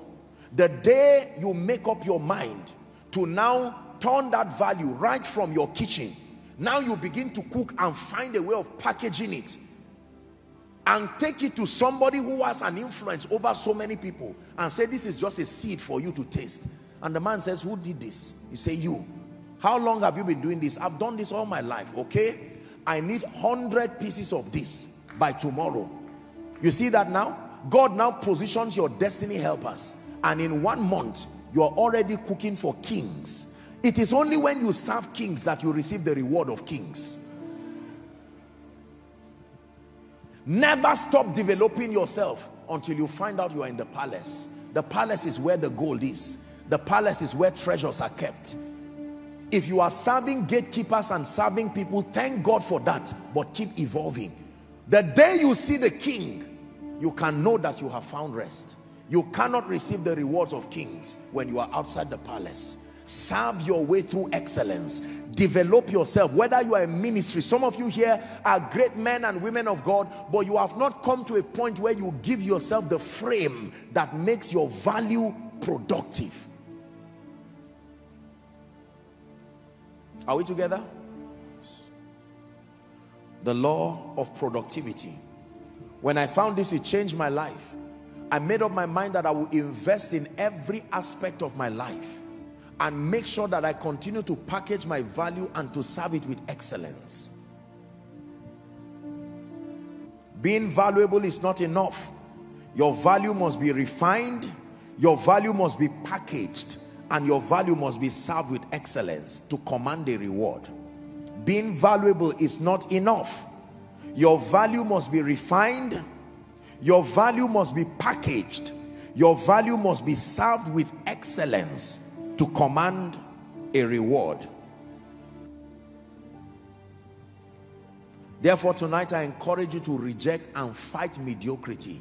Fight mediocrity like you fight Satan. Fight it out of your life. It is the sponsor of a mediocre life. It's a sponsor of a defeated life. Fight mediocrity. Productivity requires exposure. You cannot be productive until you are exposed. Exposure means that you broaden your horizon beyond your current scope of sight. You have to be able to expand your mind and your thinking. Positive exposure is very, very needed if you will be productive. Productivity also requires creativity and innovation. You have to be creative, you have to be innovative. You have to be creative, you have to be innovative. Write this down. I thought to add this very quickly before we skip to the next area. Competence, still about productivity. Competence and excellence are magnets, attracting people, resources, and opportunities to your life. Competence and excellence are magnets, attracting people, attracting resources, and attracting opportunities to your life. Competence and excellence are magnets. Please look up. Why do you go to a place like Transcorp or any of the top hotels within this city and pay so much for a room or pay so much for a meal, and sometimes the exact thing you are eating there? Are we together? I was teaching the School of Ministry students and we laughed over it, that you can go to a hotel and just for a tiny cup of coffee you can pay 3,000, whereas a shop just outside that hotel, you can buy the coffee, the spoon, and the cup you will use for less than 1,000. Are we together? Because you are not just buying coffee, you are buying the atmosphere too. You are buying the excellence. You are buying the competence. You are buying the ambience, the sense of honor. Everything is factored to make what would be 200 naira to become 3,000. Make up your mind to be productive. Make up your mind to be competent. Make up your mind to be excellent. Let's hurry up. Number 4. The law of increase. So the first is the law of mental transformation. The second is the law of value. The third is the law of productivity. The fourth is the law of increase. In Matthew chapter 25, just write it for reference when we read from verse 14 down to 30. Matthew 25, the parable of the talents. The Bible says that the kingdom of God is like a man who went to his servants and delivered goods to them. And then the Bible says he gave unto one 5 talents, 2 and 1. Please pay attention. And that in giving them, he left them, and the one who had 5 talents increased it to 10. The one who had 2 talents doubled it and increased it to 4. The one who had a single talent went and buried it. And when the man would come back to demand accountability, he said, what did you do with what I gave you? And the one with 5 received the reward, the one with 2 received the reward, and then the one with only 1, he said, I know you are a hard man. You like to reap where you did not sow. And so I thought, instead of doing this and that, let me go and bury it. Here is your 1 talent. He called him a wicked and unprofitable servant. It is not enough to have financial resources. You must know how to build and to increase. That is why many of us continue to receive the blessings of the Lord through your job, through a business, and yet we do not increase, because we do not understand that increase is a law. Increase is not just something you do in business. There is a law that brings increase. 2 Corinthians chapter 9 and verse 10. Blessed be the name of the Lord. 2 Corinthians 9 and verse 10. Let me teach you something powerful now. This is how money works. This is the principle that helps you to distribute your financial resources for growth and for multiplication. Please pay attention. The principle that I'm about to share with you right now is what will help you distribute financial resources to ensure growth and multiplication. Here's what the Bible says. Now he that ministereth seed to the sower, both minister bread for your food. And what should he do? He should multiply your seed sown and increase the fruit of your righteousness. 4 very important words here. Number 1, bread. Number 2, seed. Number 3, multiply. Number 4, increase, in 1 verse. That God can minister seed to the sower. Please say after me, seed. Then say bread. One more time, say seed. Don't be tired, say bread. That means for when God blesses you with financial resources, in every increase and every blessing that God gives you, whether it comes as a salary, whether it comes as profits from a business, whether it comes as a one-off show of favor, in it there is always seed and there is bread. Everybody say seed and say bread. Now watch this. The assignment of bread is to satisfy your current need. The assignment of seed is to make sure you are not hungry tomorrow. I repeat, the assignment of bread is to satisfy your current need. The assignment of seed is to make sure tomorrow there will still be food. If you sow your bread, you wasted it. If you eat your seed, you are going to lose. God is that benevolent that out of every money he sends your way, there is bread for today and there is seed for tomorrow. When they cried, the nation of Israel cried for hunger, God did not send seeds. What did he send? Bread. Because they needed to eat it immediately. Now here is what most people do, and I want to observe this respectfully speaking. Most of our elderly ones, people within the ages of say 80 down to say maybe 70, 60, That generation focused so much on seed and they forgot bread. That means they were so futuristic about securing the destiny of children and children's children that they forgot today. There are many people, it's until they die, you see how much they are worth. Now the children discover that this man who died had properties that he bought around. But while he was alive, there were times in that house they did not have food to eat. He did not know that out of all the monies that God brings, there is bread and there is seed. He carried both bread and seed and sowed it into the future. And now people were hungry and he himself did not benefit from the blessing of the Lord upon his life. And then you value 1 or 2 plots of land or 1 or 2 hectares of land, and you find out that he left a total of 100 million. And yet that same house, children could not go to good schools. That same house, nobody had the opportunity to advance. That was a mistake. Now, our generation of young people, our mistake is that we do not understand seed. What we understand is bread. Are you getting it now? So, let tomorrow go places. We eat both bread and seed today. And then you find out someone who is supposed to be blessed today becomes a pauper and a beggar tomorrow, overnight. Because they were bread conscious and not seed conscious. Are you learning something tonight? That there was a generation that focused on seed and ignored bread.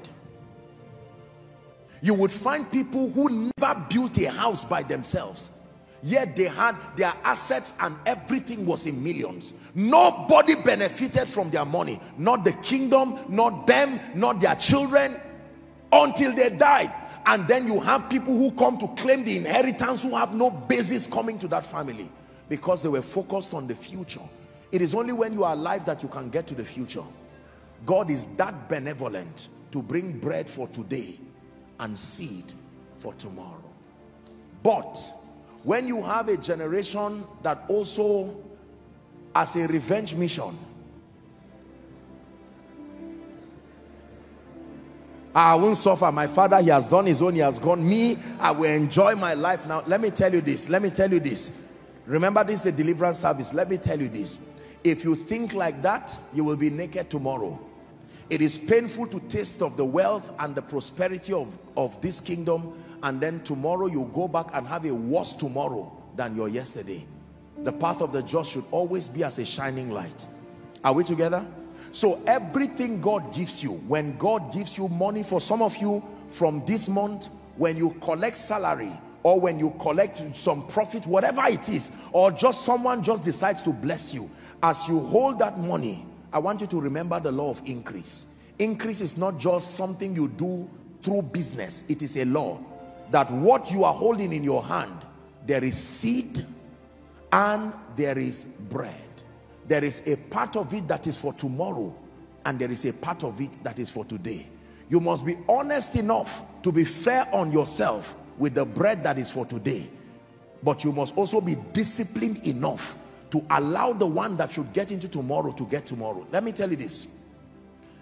If you were to meet your accountant and ask him, please, I need a total of every money that has entered my bank account from when I opened it, you will repent for 1 year for the kind of wastage. You will sit down and say, I can't imagine that 100 million has passed through this account. 1 billion has passed through this account, but no house, no car, no education. Where did it go to? I will tell you, you ate both seed and bread. Is God speaking to us? Don't say, Apostle, all that I earn is just 50,000. What will it do? Every seed is small. There is no seed that is a tree. There is no seed that is as big as my hand.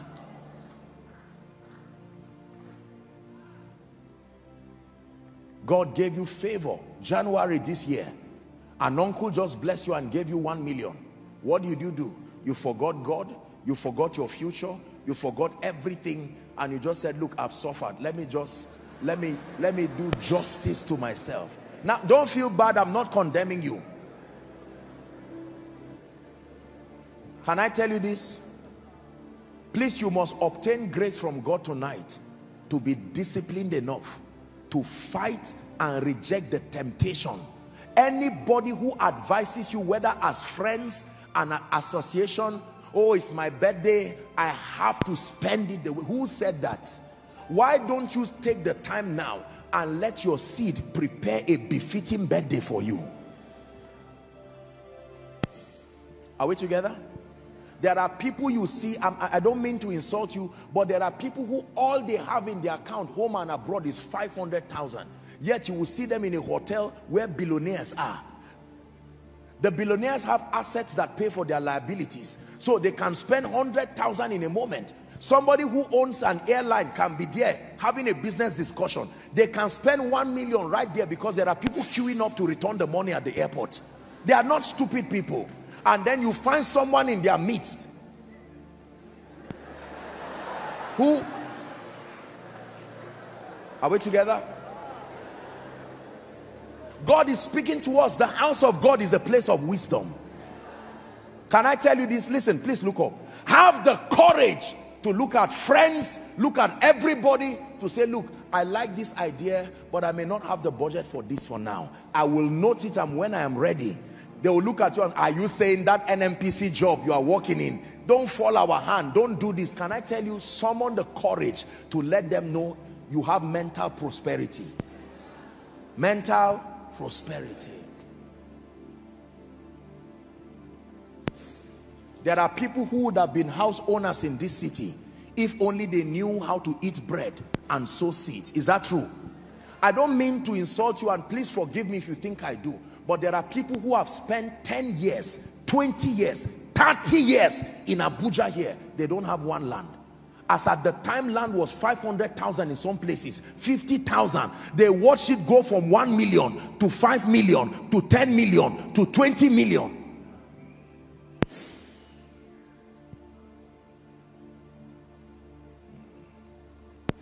There are people today, as at the time they got their houses, the surrounding lands were less than maybe 1 million. They watch people come, and today the only thing they have is a little, maybe half plot, and they had the money. How about people who can borrow 10 million or 20 million or 40 million to buy a Jeep and be paying it with salary, and then somebody now comes to hit that Jeep and they tell you the shock absorber alone will buy you keke napep? Are you seeing the mistakes that we're making? Please take seriously what I'm saying. We keep making very wrong decisions because we do not know that for everything God trusts you with, in that 10,000 there is bread and there is seed. If you don't respect the seed in the 10,000, 1 million will never come. Is someone learning?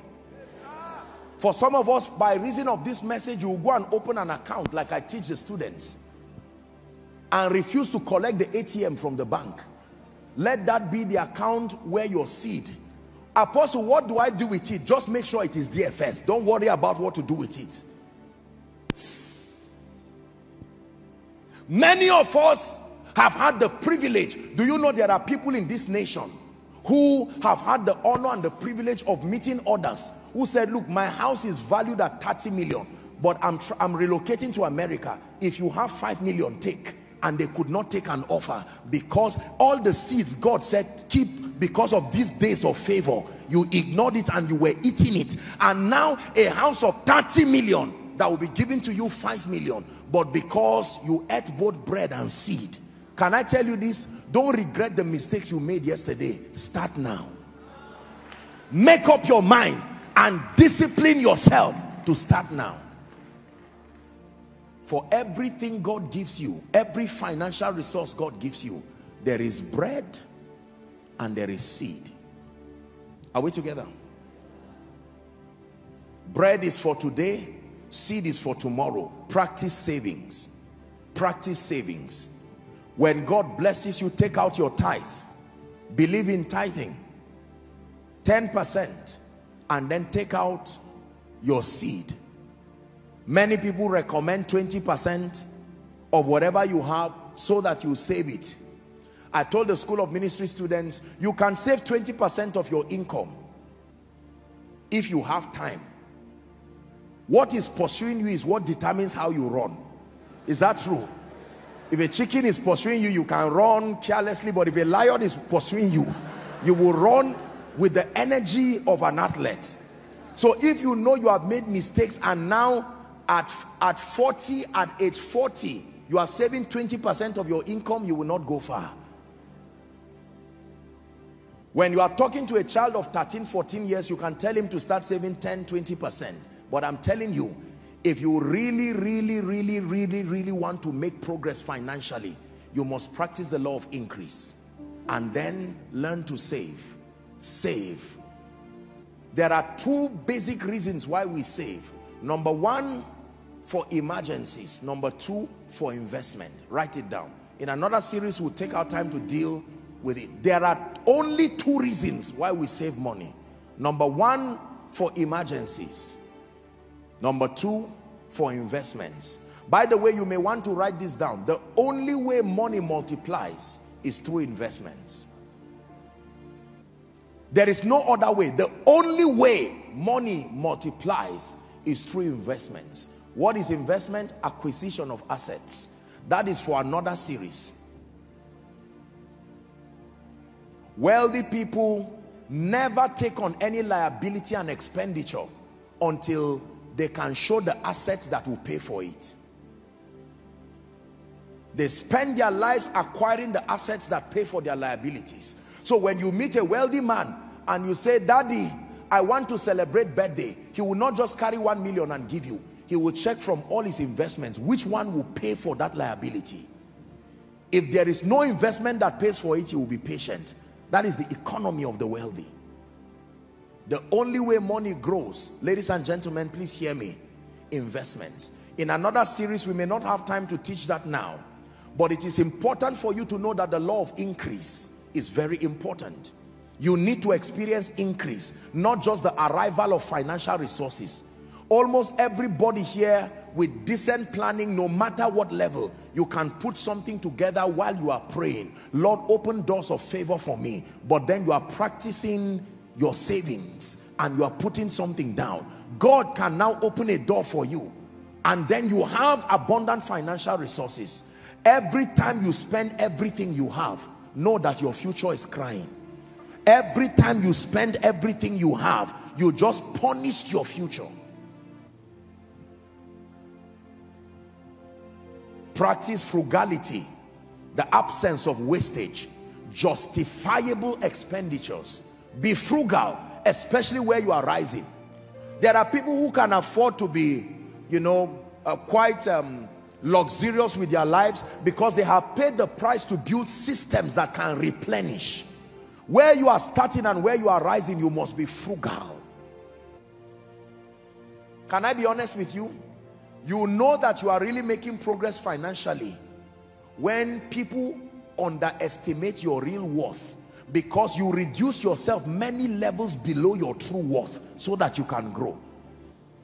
People should not be able to look at you and estimate and say, you are 10 million, you are 1 billion, you are 500 million, you are 200 million, you are 500,000. No, you should leave many layers below your true worth as a sacrifice to truly get to the wealthy place. That is the philosophy of wealthy people. A man may be a millionaire and yet you still see him living a modest life, being frugal. The day you see him acting as if he's a millionaire, he has become a billionaire since. So if you join him just because you made 1 or 2 million, I hope you know a millionaire is not one who has 1 million or 2 million. No, a millionaire is one who has relationships that can maintain that level, intelligence that can maintain that level, systems and structures that can replenish at that level, and then financial resources that is at least 10 million. If not, you are not a millionaire. So you see all this philosophy of 1 million or 1.5, and we say we are millionaires, then we say we have made it, and then we crash back to 100,000 again as a punishment for not learning. We start again and we repeat the same mistake. Life is a brutal teacher. It will teach you as many times as you need to learn. Painful teaching tonight, but a profitable one. Are we learning? The law of increase. For the sake of this series, the next time we're going to look at the law of relation, and then we'll look at the law of investments. And you'll be learning that investment is not just about money. Like prosperity, there are 5 levels of investment: spiritual investment, mental investment, investment in your body, and financial investment. And then we'll be learning how to store wealth. It's one thing to have so much, but you must know how to store it. The Bible says strong men retain wealth. There are people who have risen to 1 billion, billions, and 10 years after they crash back to the point that they cannot bring 200,000. It's a terrible life. That's not God's design for us. It is the reason why in Africa we do not perpetuate wealth, because it starts and ends with us. You start from 0 naira, you rise to 1 billion. By the end of your life, you are -1. Your children start, they balance up that to 0 and start again. It's not supposed to be so. The Bible says a good man leaveth an inheritance for his children's children, not his children. You must be 2 generations ahead. That's how you measure your success. A quick recap. Number 1, the law of mental transformation. Number 2, the law of value. Are we still here? Number 3, the law of productivity. Number 4, the law of increase. Now, we're wrapping up. Please pay attention. This is a very sensitive moment now. I'll have to end here for this series, but I want to end by showing you that in this kingdom we have an advantage. There is the prophetic dimension of wealth. You may not learn this in a business seminar, but it is true. There is an advantage that we have in this kingdom. We are not helpless. There is the prophetic dimension of wealth. We're about to pray. This is very important. In 2 Chronicles chapter 20, when you read from verse 20 to 25, the story of Jehoshaphat and Judah, when they were attacked by 3 nations that came in unity to fight them. 2 Chronicles chapter 20, we'll begin to read from verse 20. Please, let's hurry up for time. The Bible says, and they rose early in the morning and went forth into the wilderness of Tekoa. Pay attention now.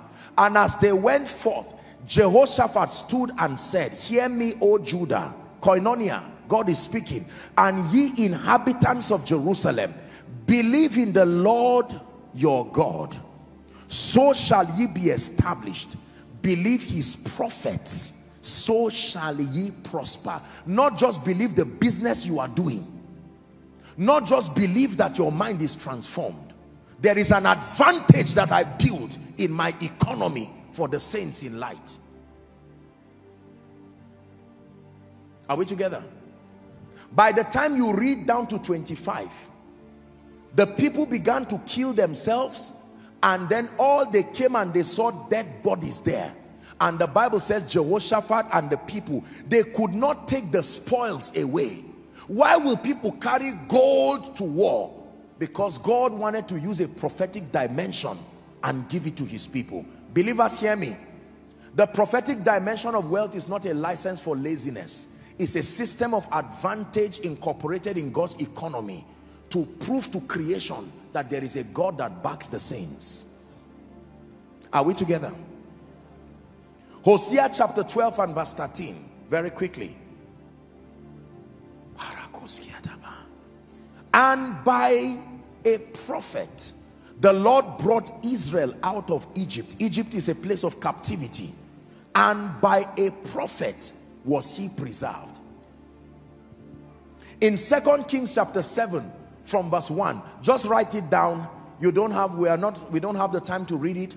Elisha said, this was a famine in Samaria. I'm showing you how territories were restored through the prophetic. Hear ye the word of the Lord. Thus saith the Lord, tomorrow about this time shall a measure of fine flour be sold for a shekel, and 2 measures of barley for a shekel in the gate of Samaria. This is prophecy. When there was famine, the economists were still there.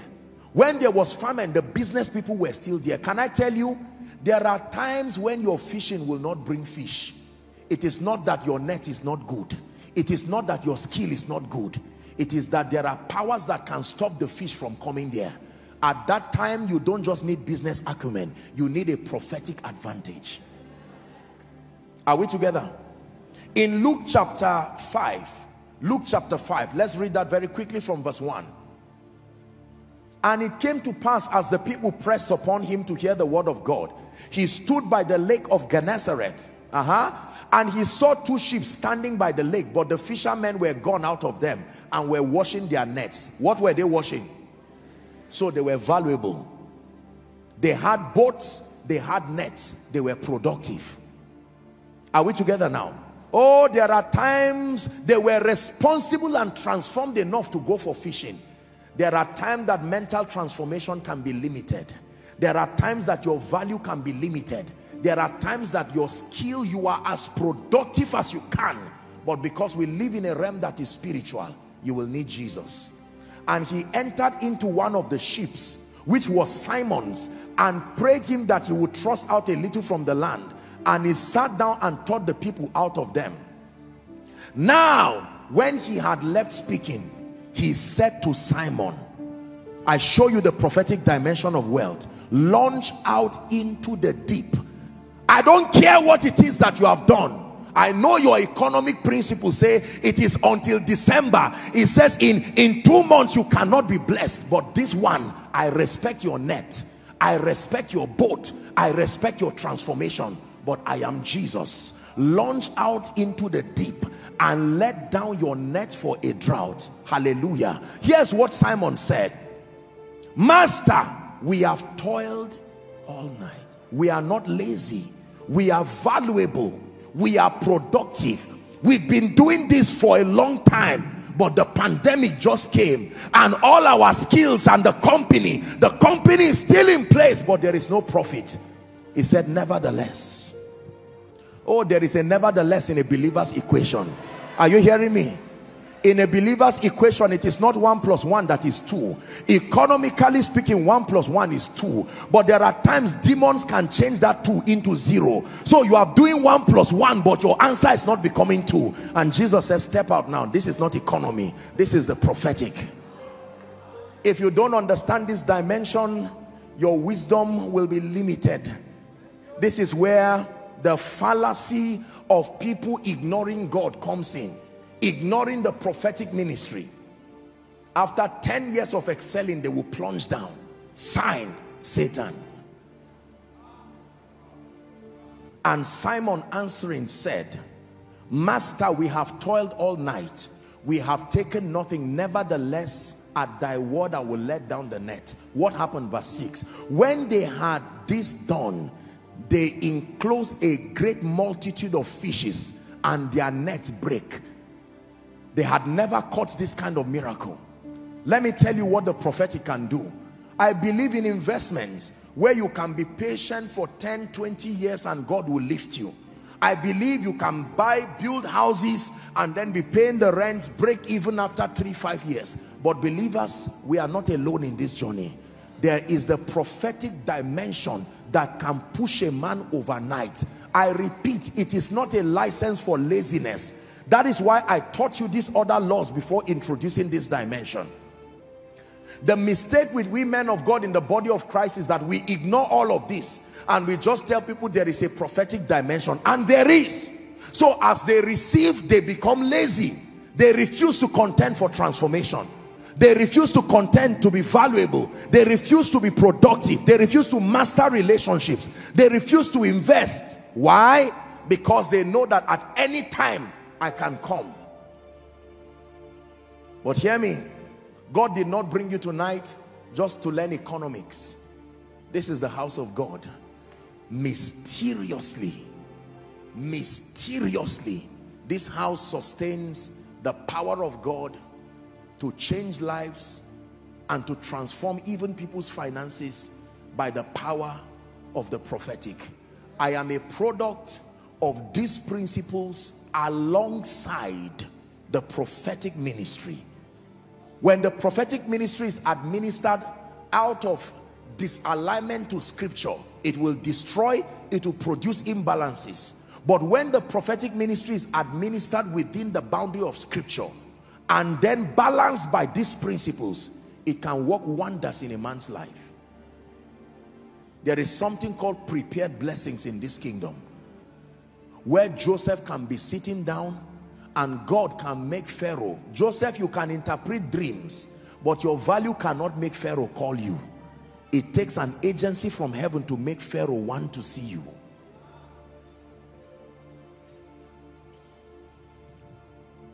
I took my time to pray over the things that I'm about to declare.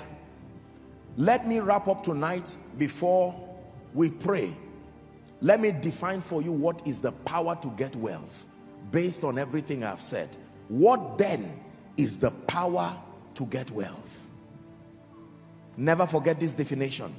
Two definitions I will give you.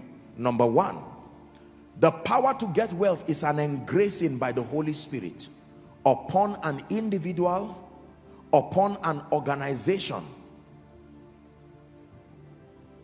An engracing by the Holy Spirit upon an individual, upon an organization that, number one, attracts to the life of that individual people, opportunities and resources.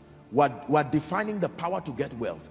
An engracing from the Holy Spirit that can come upon the life of an individual, and it works like a magnet, attracting to your life people, the ministry of men, attracting to your life opportunities, attracting to your life resources.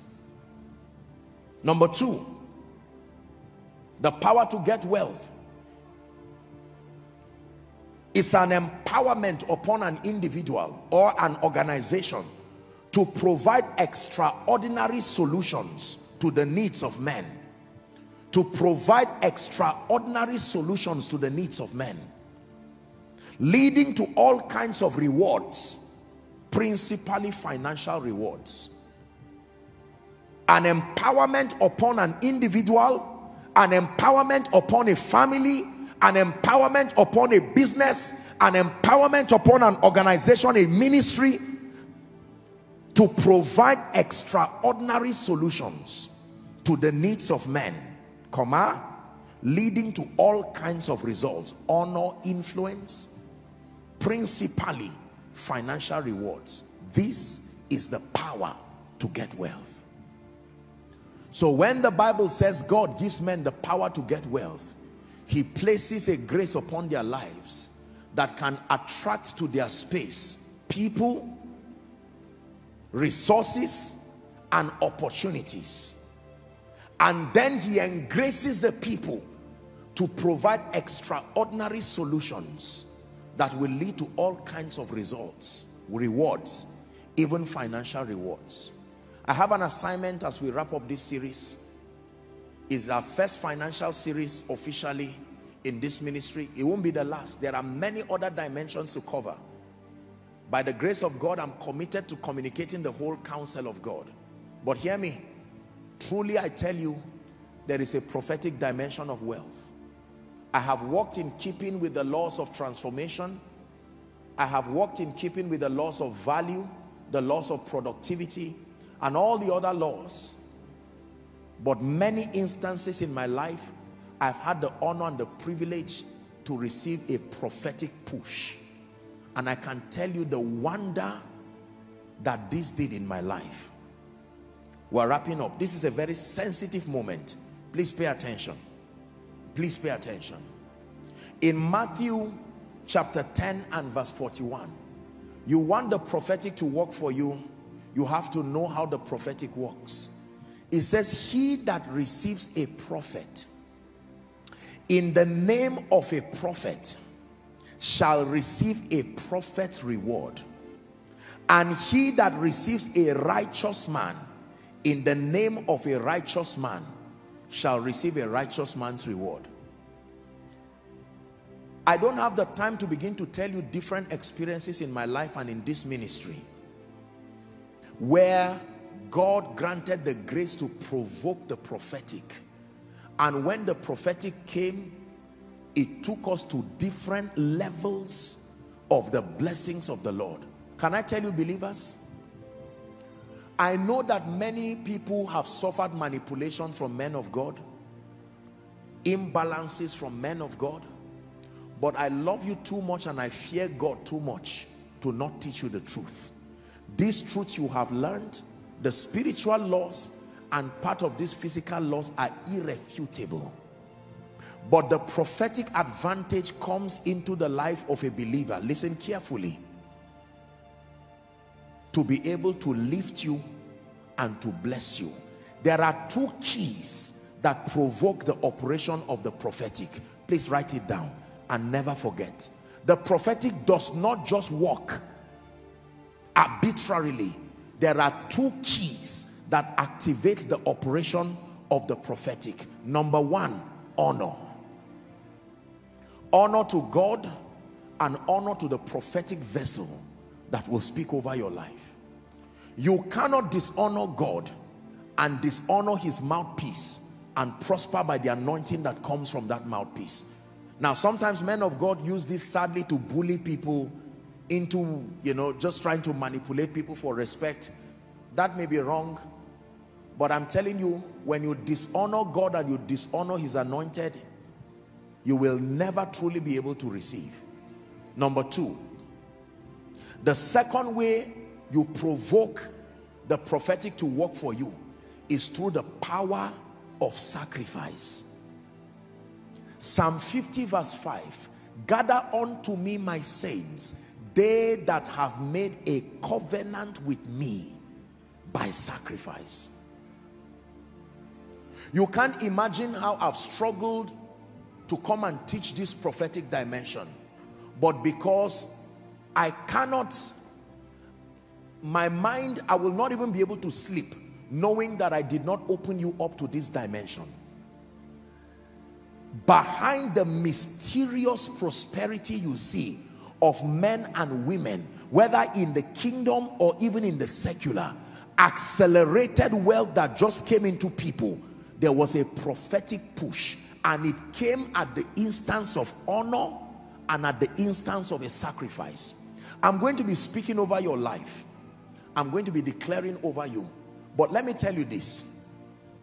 For the first time in Koinonia, I'm going to be challenging you tonight to stand in partnership with the Lord and agree with God what sacrifice that you are going to give, with understanding to break out of any financial circle of limitation and retrogression, years of poverty and yokes of darkness. Listen, if you don't believe what I'm teaching and what I'm saying, please do not do it. Just listen to what I'm telling you. You are absolutely at liberty to ignore what I'm telling you. But if it is the kingdom and it is prosperity you desire, whether you are following online or listening to me, there are companies, there are families, there are individuals. Like Peter, you have tried all night. The truth is that you have taken out time to transform yourself. You have bought books, you've gone to school, you've had seminars. There are others who you are valuable, others you are productive. You've done your best. But there are times when your net may not catch any fish.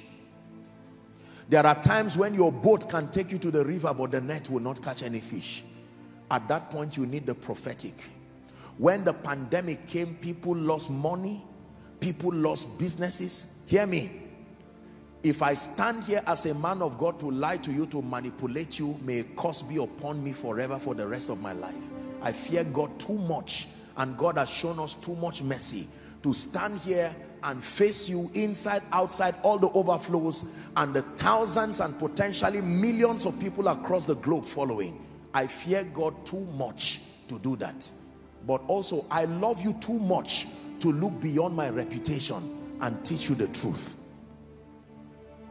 There are times that I have taken certain steps of faith. I cannot begin to tell you the sacrifices that I've laid down at the altar that has made God to vow certain vows in my life. It was in Port Harcourt in one of the occasions I went for a convention. I was outside just like Koinonia, and the man of God came and preached. I sat down, didn't have much, there was nothing, and he challenged people just like this, and I believed him. I went back home that night. God is my witness. I gathered my whole bag and everything, my rechargeable. I zipped everything. I prayed in tongues, laying my hands on it for 3 hours non-stop. By the next day, I dragged that bag. That was everything I had. I stayed outside. When people were dropping seeds and dropping whatever, others were giving landed properties, other people were giving whatever it is, I just stood back there, and the Holy Spirit now said I should wait. When everybody had finished giving, he said I can walk to the altar. I dragged my bag, and I knew this was Isaac. I went and I dragged that bag like a madman. People were looking at me. There is a way you really want to get out of certain circles. Please help those under the anointing. There is a way. Please hear me. I'm speaking to you by the Spirit. Some of you, your being here tonight is the prayer and fasting of Mama for 10 years. I did not go to school, but oh God, can you raise somebody from this family that in my lifetime, let us taste of the blessing of the Lord before I go to my grave. God wants to give you an opportunity. I'm not calling you out. I'm not calling anybody out. But can I tell you this? I'm about to pray for you. The truth is that the prophetic truly, when it has to do with ending cycles, it will take a sacrifice. When God wanted many sons, he took his own son as a sacrifice and buried him in the ground. He that weepeth, bearing precious seeds, shall doubtless return rejoicing, bringing in the sheaves. Can I tell you this? I'm not supposed to say it, but I will tell you. While I was preparing, the moment the Lord put it in my heart to teach on this prophetic dimension, God gave me an instruction myself on what to sow, because I have to believe in this message too. If I don't believe it, I'm a hypocrite. I don't live off what people do and bring. I live off my own obedience. When God told me what to sow, I had to say, wow. And I did it immediately before coming. And even at that, I made sure that I packaged my own seed to come, and that one is between me and God. This one now is apostle preaching to everybody, including me. So don't think it's something that we're just talking. I believe in what I'm doing. Can I tell you this? For some of you, you have been praying and saying, Lord, how long? I am tired of this circle. For others, you need to go and contend for transformation. Others, you need to work on your value. Others, you need to work on productivity. Others, you need to work on all the spiritual laws. But in addition to that, God is giving us an opportunity tonight to end circles.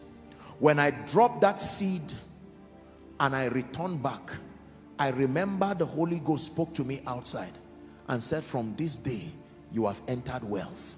I didn't understand what that meant. Listen carefully. God is my witness. By the next day, 6:10 in the morning, someone calls me shaking under the anointing. Who is this? Are you so and so? I said, yes. He said, send me your account number. I just thought immediately, these are all these scammers who just want. He said, no. I woke up this morning with an instruction that I should do a transfer to your account. I said, what is this? I had a release in my spirit. I took the risk. I was surprised to see what the person sent.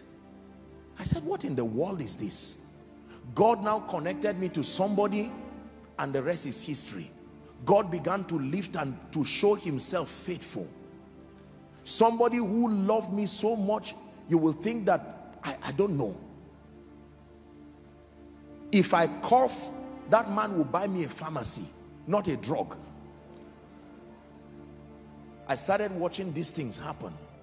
Only a fool lives what works. I held on to that truth and I said, this must work. I remember one time in this ministry when we started, the Lord gave an instruction to empty the entire account. I stand by the God of heaven and I tell you the truth. That's an economic risk. There are times when under divine instruction, both bread and seed can go. You can cast your bread upon the waters, and after many days, he says, you will find it.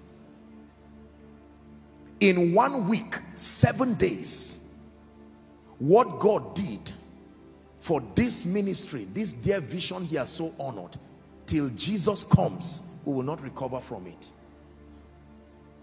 I'm not teaching you cunningly devised fables. Many of you are already practitioners of these truths. Some of you are practitioners of it, but by manipulation. Some of you are doing it, but there was no light and revelation. Can I tell you this? I'm about to pray for you. Our time is up. You are going to agree with God right now, as a family, as a business, as an individual. Lord, I believe you and I believe your servant. What seed it is, there's no amount, we are not mentioning anything, I'm not calling anybody out. Everyone should participate, your children, whoever. If it's a seed that you want to give here, ushers, I don't know how you do it. Maybe the account details will be given. If it's something you want to copy the account details and so. But brothers and sisters, I want to pray for you. The prophetic to bring people out of seasons of shame and reproach. It is with sacrifice. A sacrifice is not an offering.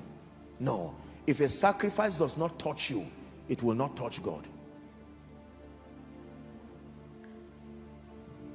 I want you to stand.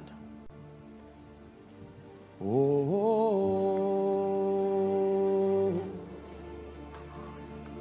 my lifting has come. Oh, my lifting has come. Oh,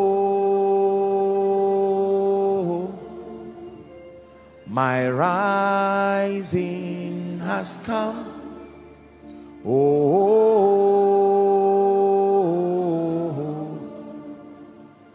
my rise. The Lord gave me an instruction many years ago to carry a seed which was a sacrifice and take to Canaan land and go and drop it before God's servant. It was a huge sacrifice.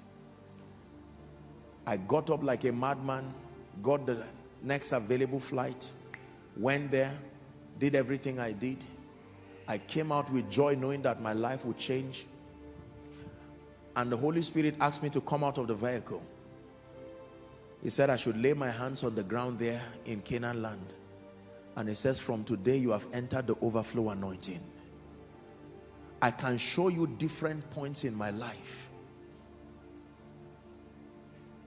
A day came in my life when the Lord spoke to me and said, I will begin to raise people who will be personal financiers to your life, not ministry.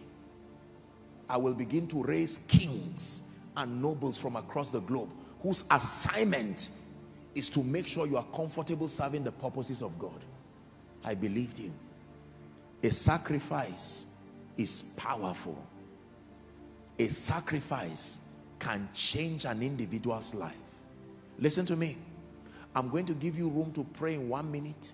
You know, some of you are in debt right now, into the millions and into the billions, corporate debt, personal debt. Some of you have lost money in investments. There is no way you can get it back. Some of you, there are all kinds of problems. You have court cases right now. This kind goeth not, but by sacrifice. I'm going to give you 2 minutes, our time is gone, to cry before the God of heaven and to tell him, Lord, I have come to the end of this season of begging and borrowing and crying. Please take it serious, please.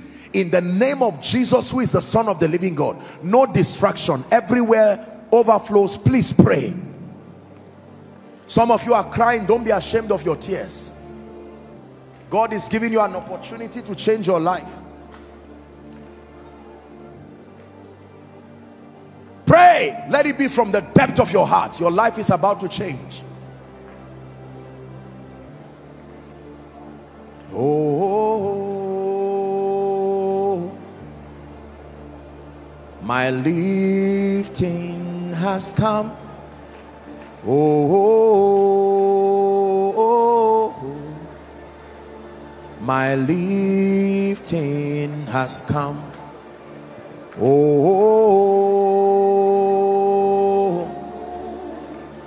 my season has come. Oh,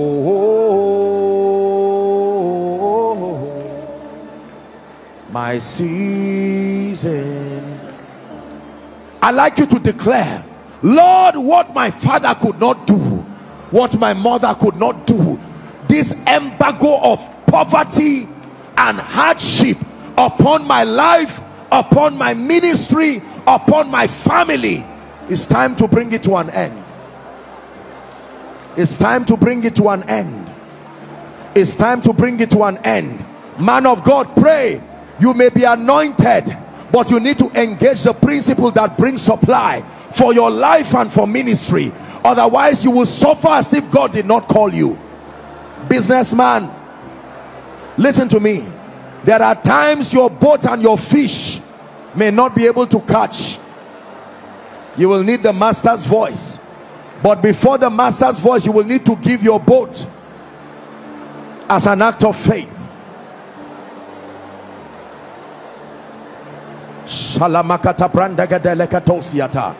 Don't fight what God puts in your heart. For some of you, this may be the first time in your Christian experience you will be making a real sacrifice prompted by a man of God. For others, that is the principle that kept lifting you to where you are. In the name of Jesus. Now please listen to me.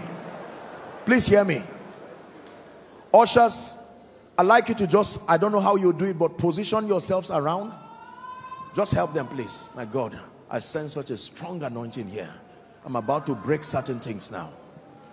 If there is a seed here and you have it, your sacrifice, whatever, a check you're writing, we can have the account numbers projected. Please make sure no scammer or nobody defrauds you. We're people of integrity. Whatever seed, I want to pray for you. When God spoke with joy, I gave mine, and I still made sure. I said, no, I cannot come and be praying for God's people and then not hold a sacrifice to myself. I believe in this thing that I teach with all my heart. This is how He's brought us thus far. There is no magic to it. I want to pray for you. There is a grace that will come upon you today. Please hear me. Many of you, you will marvel and wonder at what God begins to do. There is an anointing that will come upon businesses, upon individuals. I'm telling you this by the God who called me, that at the instance of this sacrifice, and those who are following from any nation, the US, Europe, here in Nigeria, there are pastors who are watching. God is telling you to do this for your ministry. There are business people who are watching. God has been speaking to you for a long time. Now is the time. I'm not asking anybody to come out. If you're doing a transfer, that is the account there. Alas, kodila kaushiata.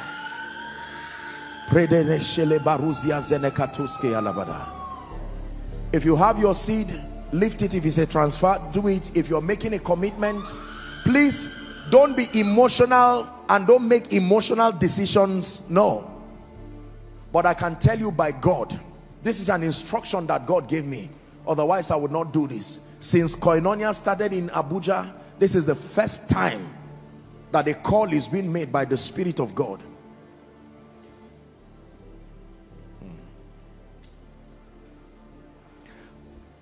You will never be the same. You've touched His grace. Your life is changed.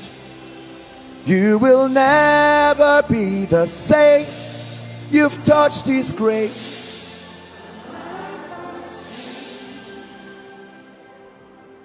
Please keep standing. I'm going to pray. I'm going to bow my knees to the God of my covenant. Listen to me. If you have never believed a man of God in your life, please, I want you to believe. Don't waste your time. Please, no movement around. I want you to believe. I want to pray for you.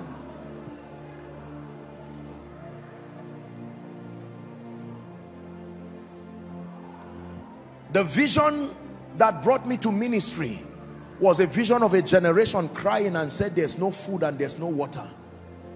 And I said, who is the cause? And they said, you are the one. I wanted to run and help them, but I was afraid because there were people who were chasing me. And a gray-bearded man that I know now to be the Holy Spirit held my hand and he said, let us go. Brothers and sisters, I know what it means to be in insufficiency. Don't think this is just a preacher's talk. At whatever level God has helped you, there is more. Believe me when I tell you, there is more. It will look like arrogance to begin to tell you the faithfulness of God.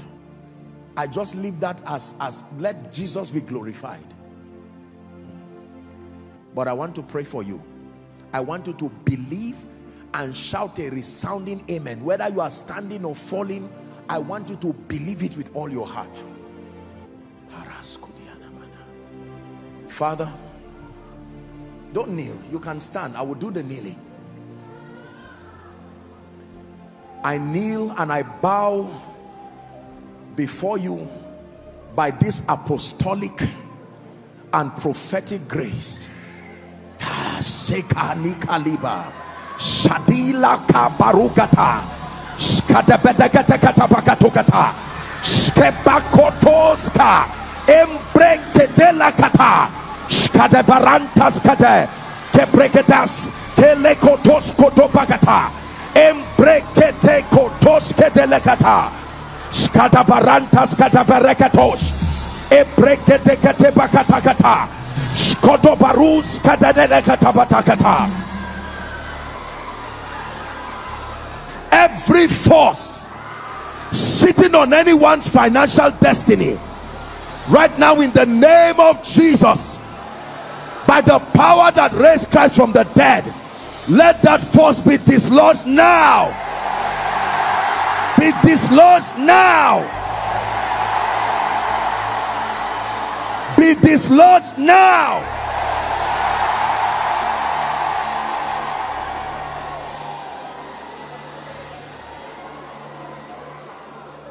Master, we have toiled all night. Let me speak to someone here. Let the seasons of toiling, walking like an elephant, eating like an ant, let it come to end in your life now.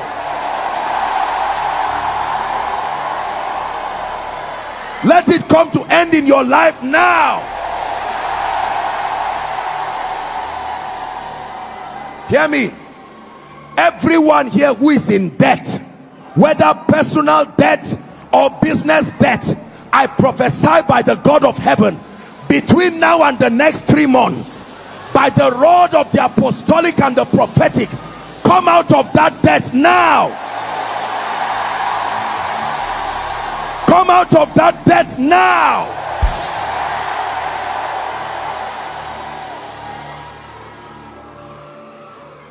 Every business here that has refused to grow, has refused to rise, hear ye the word of the Lord.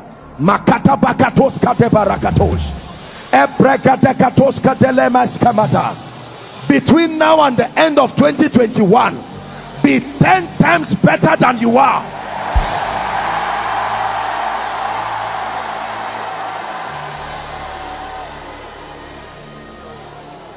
Hear me.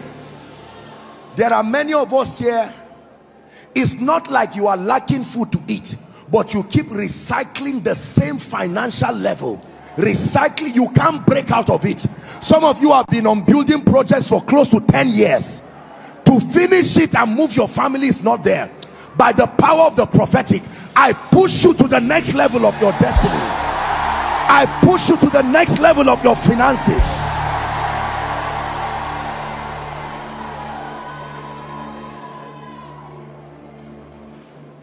Hear me.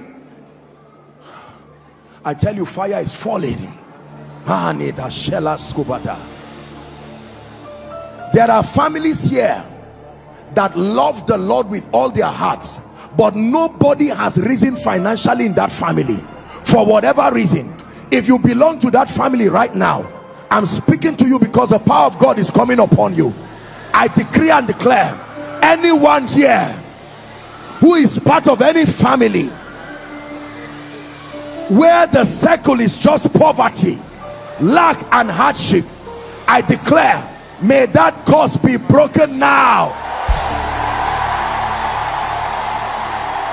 May that curse be broken now.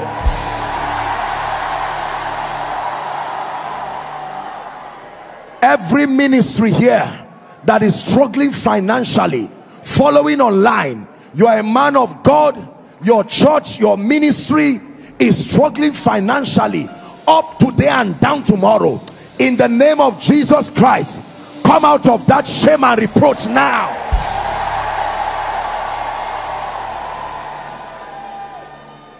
I want to pray for you. The Lord is ministering to me that there are people, it's not like you are poor, but all your resources are hanging everywhere. You keep watching resources that are supposed to have come, but it does not come. Wherever it is, manis kadiba lakatoskiata, paragada bashkata, ebreketaskiabata. In the name of Jesus, I decree and declare, I command those resources to come to you now. Come to you now. Come to you now.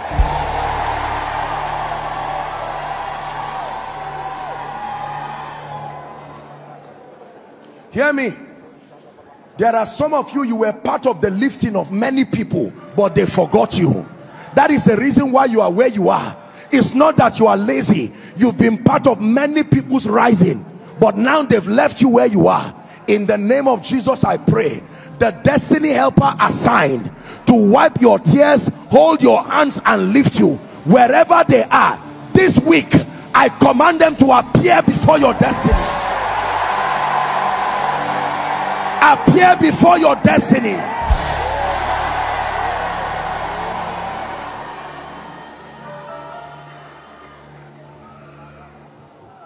All those trusting God for jobs, trusting God to start businesses, trusting God for any value adding structure, in the name of Jesus, I declare by the power that raised Christ from the dead, beginning from this week, let there be testimonies.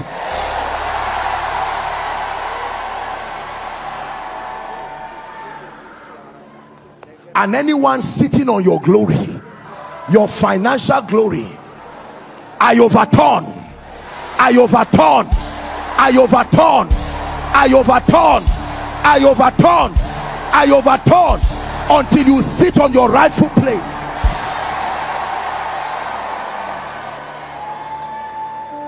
Hear me. There are many of you, as you go to sleep tonight, God will open up to you visions and he will tell you what to do. Believe me, as you go to bed, God will show you what to do. Hear me. There are some of you here, because of the urgency of the situation in your life, a fish does not carry coin, but when there is need to pay tax, God can make even a fish to bring coin. I pray for you, from the most unexpected means, may the resources to take away shame from your life, may it appear in the name of Jesus.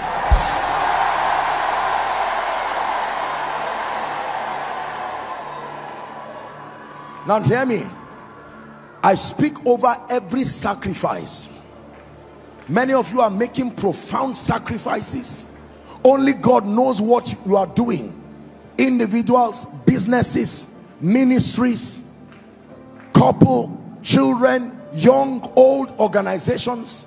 But I pray for you, by the power that raised Christ from the dead, the same way fire came upon the sacrifice of Elijah, in the name of Jesus, may fire rest on your sacrifice. Hear me. For some of you, what you sowed is for the next level of your promotion. And I really mean what I'm saying. For some of you, what you sowed is for the next level of your political destiny.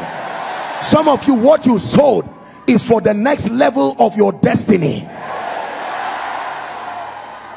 Whatever has died in your hand, hear the word of the Lord, let it come back to life now. Hear me. If you have never experienced an individual calling you to say, I want to help you, I release that mantle on you now. I release that mantle on you now. I release that mantle on you now. I release that mantle on you now. Inside, outside, online. Receive that grace right now.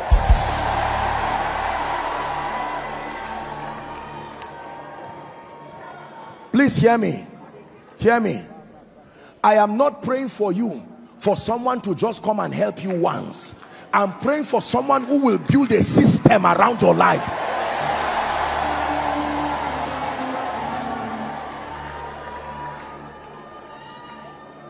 Hallelujah. Please hear me.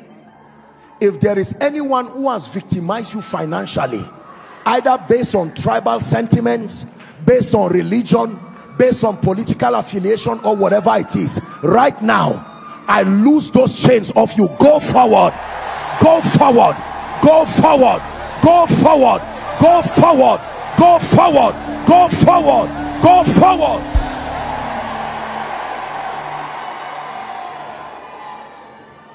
I want you to watch the marvelous testimonies of strange financial miracles you are going to be hearing in the name of Jesus Christ. Can I be honest with you? For some of you, you will be sitting in your home. Someone will bring the key to a house and say, take. I speak this by the unction of heaven. For some of you will be sitting and someone will bring a car and say, God instructed me to give you. Hear me. For some of you, someone will come and meet you and say, God said I should raise your children till university.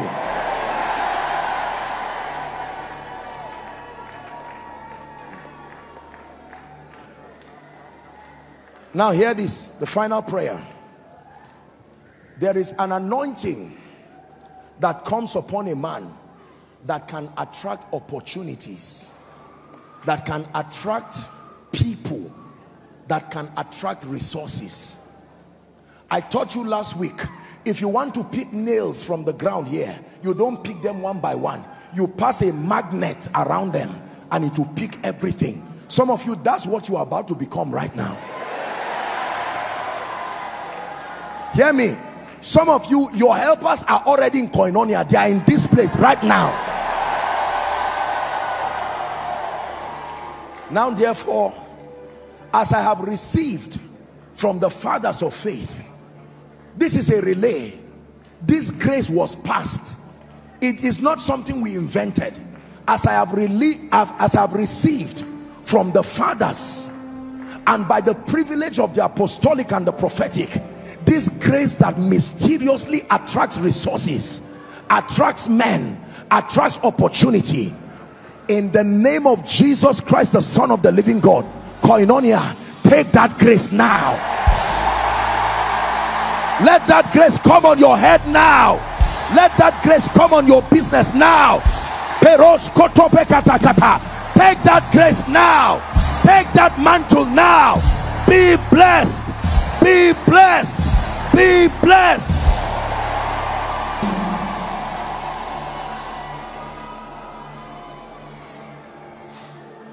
And hear me. Any power that fights your prosperity from today, in the name of Jesus, that power goes down before your face.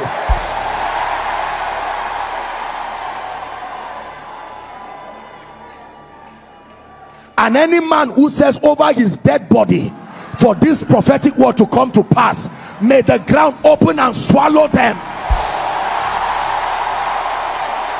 May the ground open and swallow them. Every yoke, every enchantment, every activity of witchcraft, negative patterns, I break it now.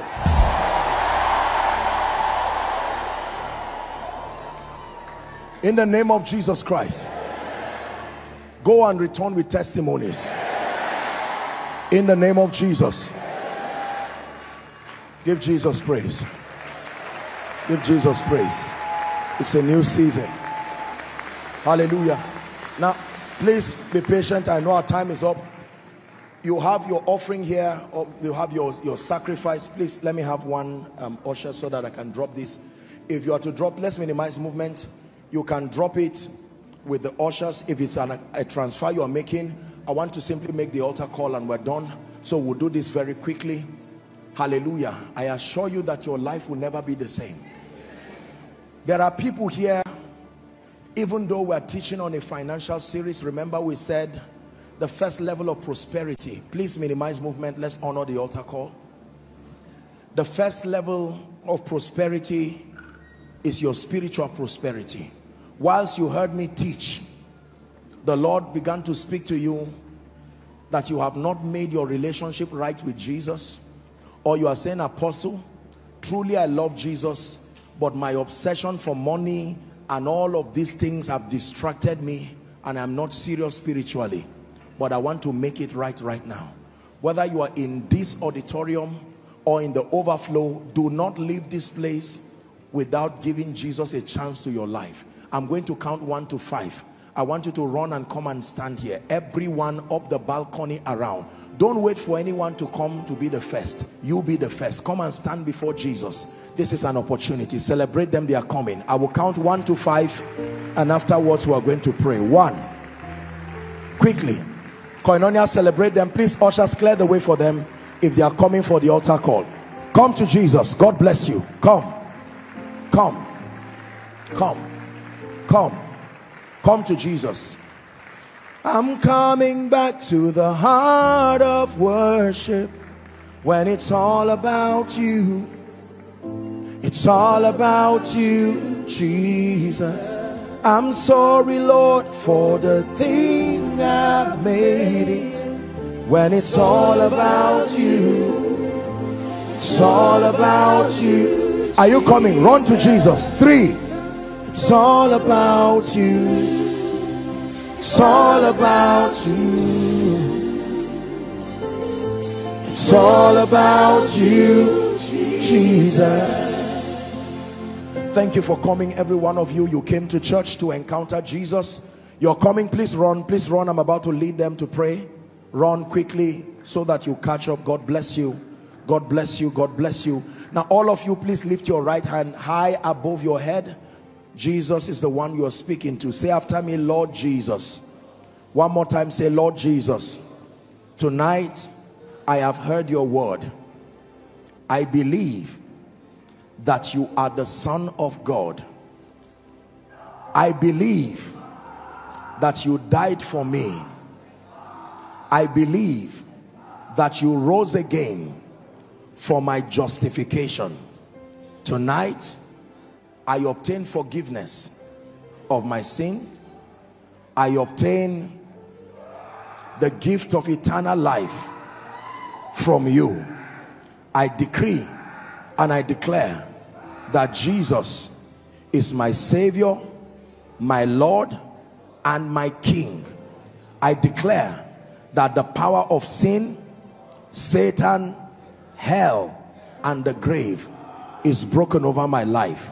From tonight, I am a child of God. I go forward ever and backward never. In Jesus' name. Keep your hands lifted. Father, thank you for these precious ones. You have brought them to yourself. I pray that the grace to keep them, let that grace be released upon you. I declare your sins forgiven. I declare that a new life is yours in Christ Jesus. The grace to walk in victory is yours too in Jesus' name. I commend you to the ministry of the word, and I commend you to the ministry of the Spirit. May you be established and grounded in righteousness. In Jesus' name I pray. Amen and amen. I want you to please move to my right, which is your left. There's a gentleman waving the placard. Please follow them very quickly. Let's celebrate them as they go. The counselors will meet with you for a few minutes and then you will be back. Please help Mama. Someone help our mother. Praise the name of the Lord. Just to remind you that you can get this teaching and the one for last week on our YouTube page. By the way, please make sure you follow all our social media. Hello, beloved in Christ. We hope this message was a blessing to you. I would want you to do something for us. If you are new here, kindly hit on that subscribe button for us and then like this video as well. Share to your family and friends to bless them, because we know that that this message will be a blessing to their body, to their soul, and to their spirit. We would need you to do one thing for us too. Tell us in the comment section where you were watching us from. And then if you've got any testimony for us, kindly share with us. Thank you for watching.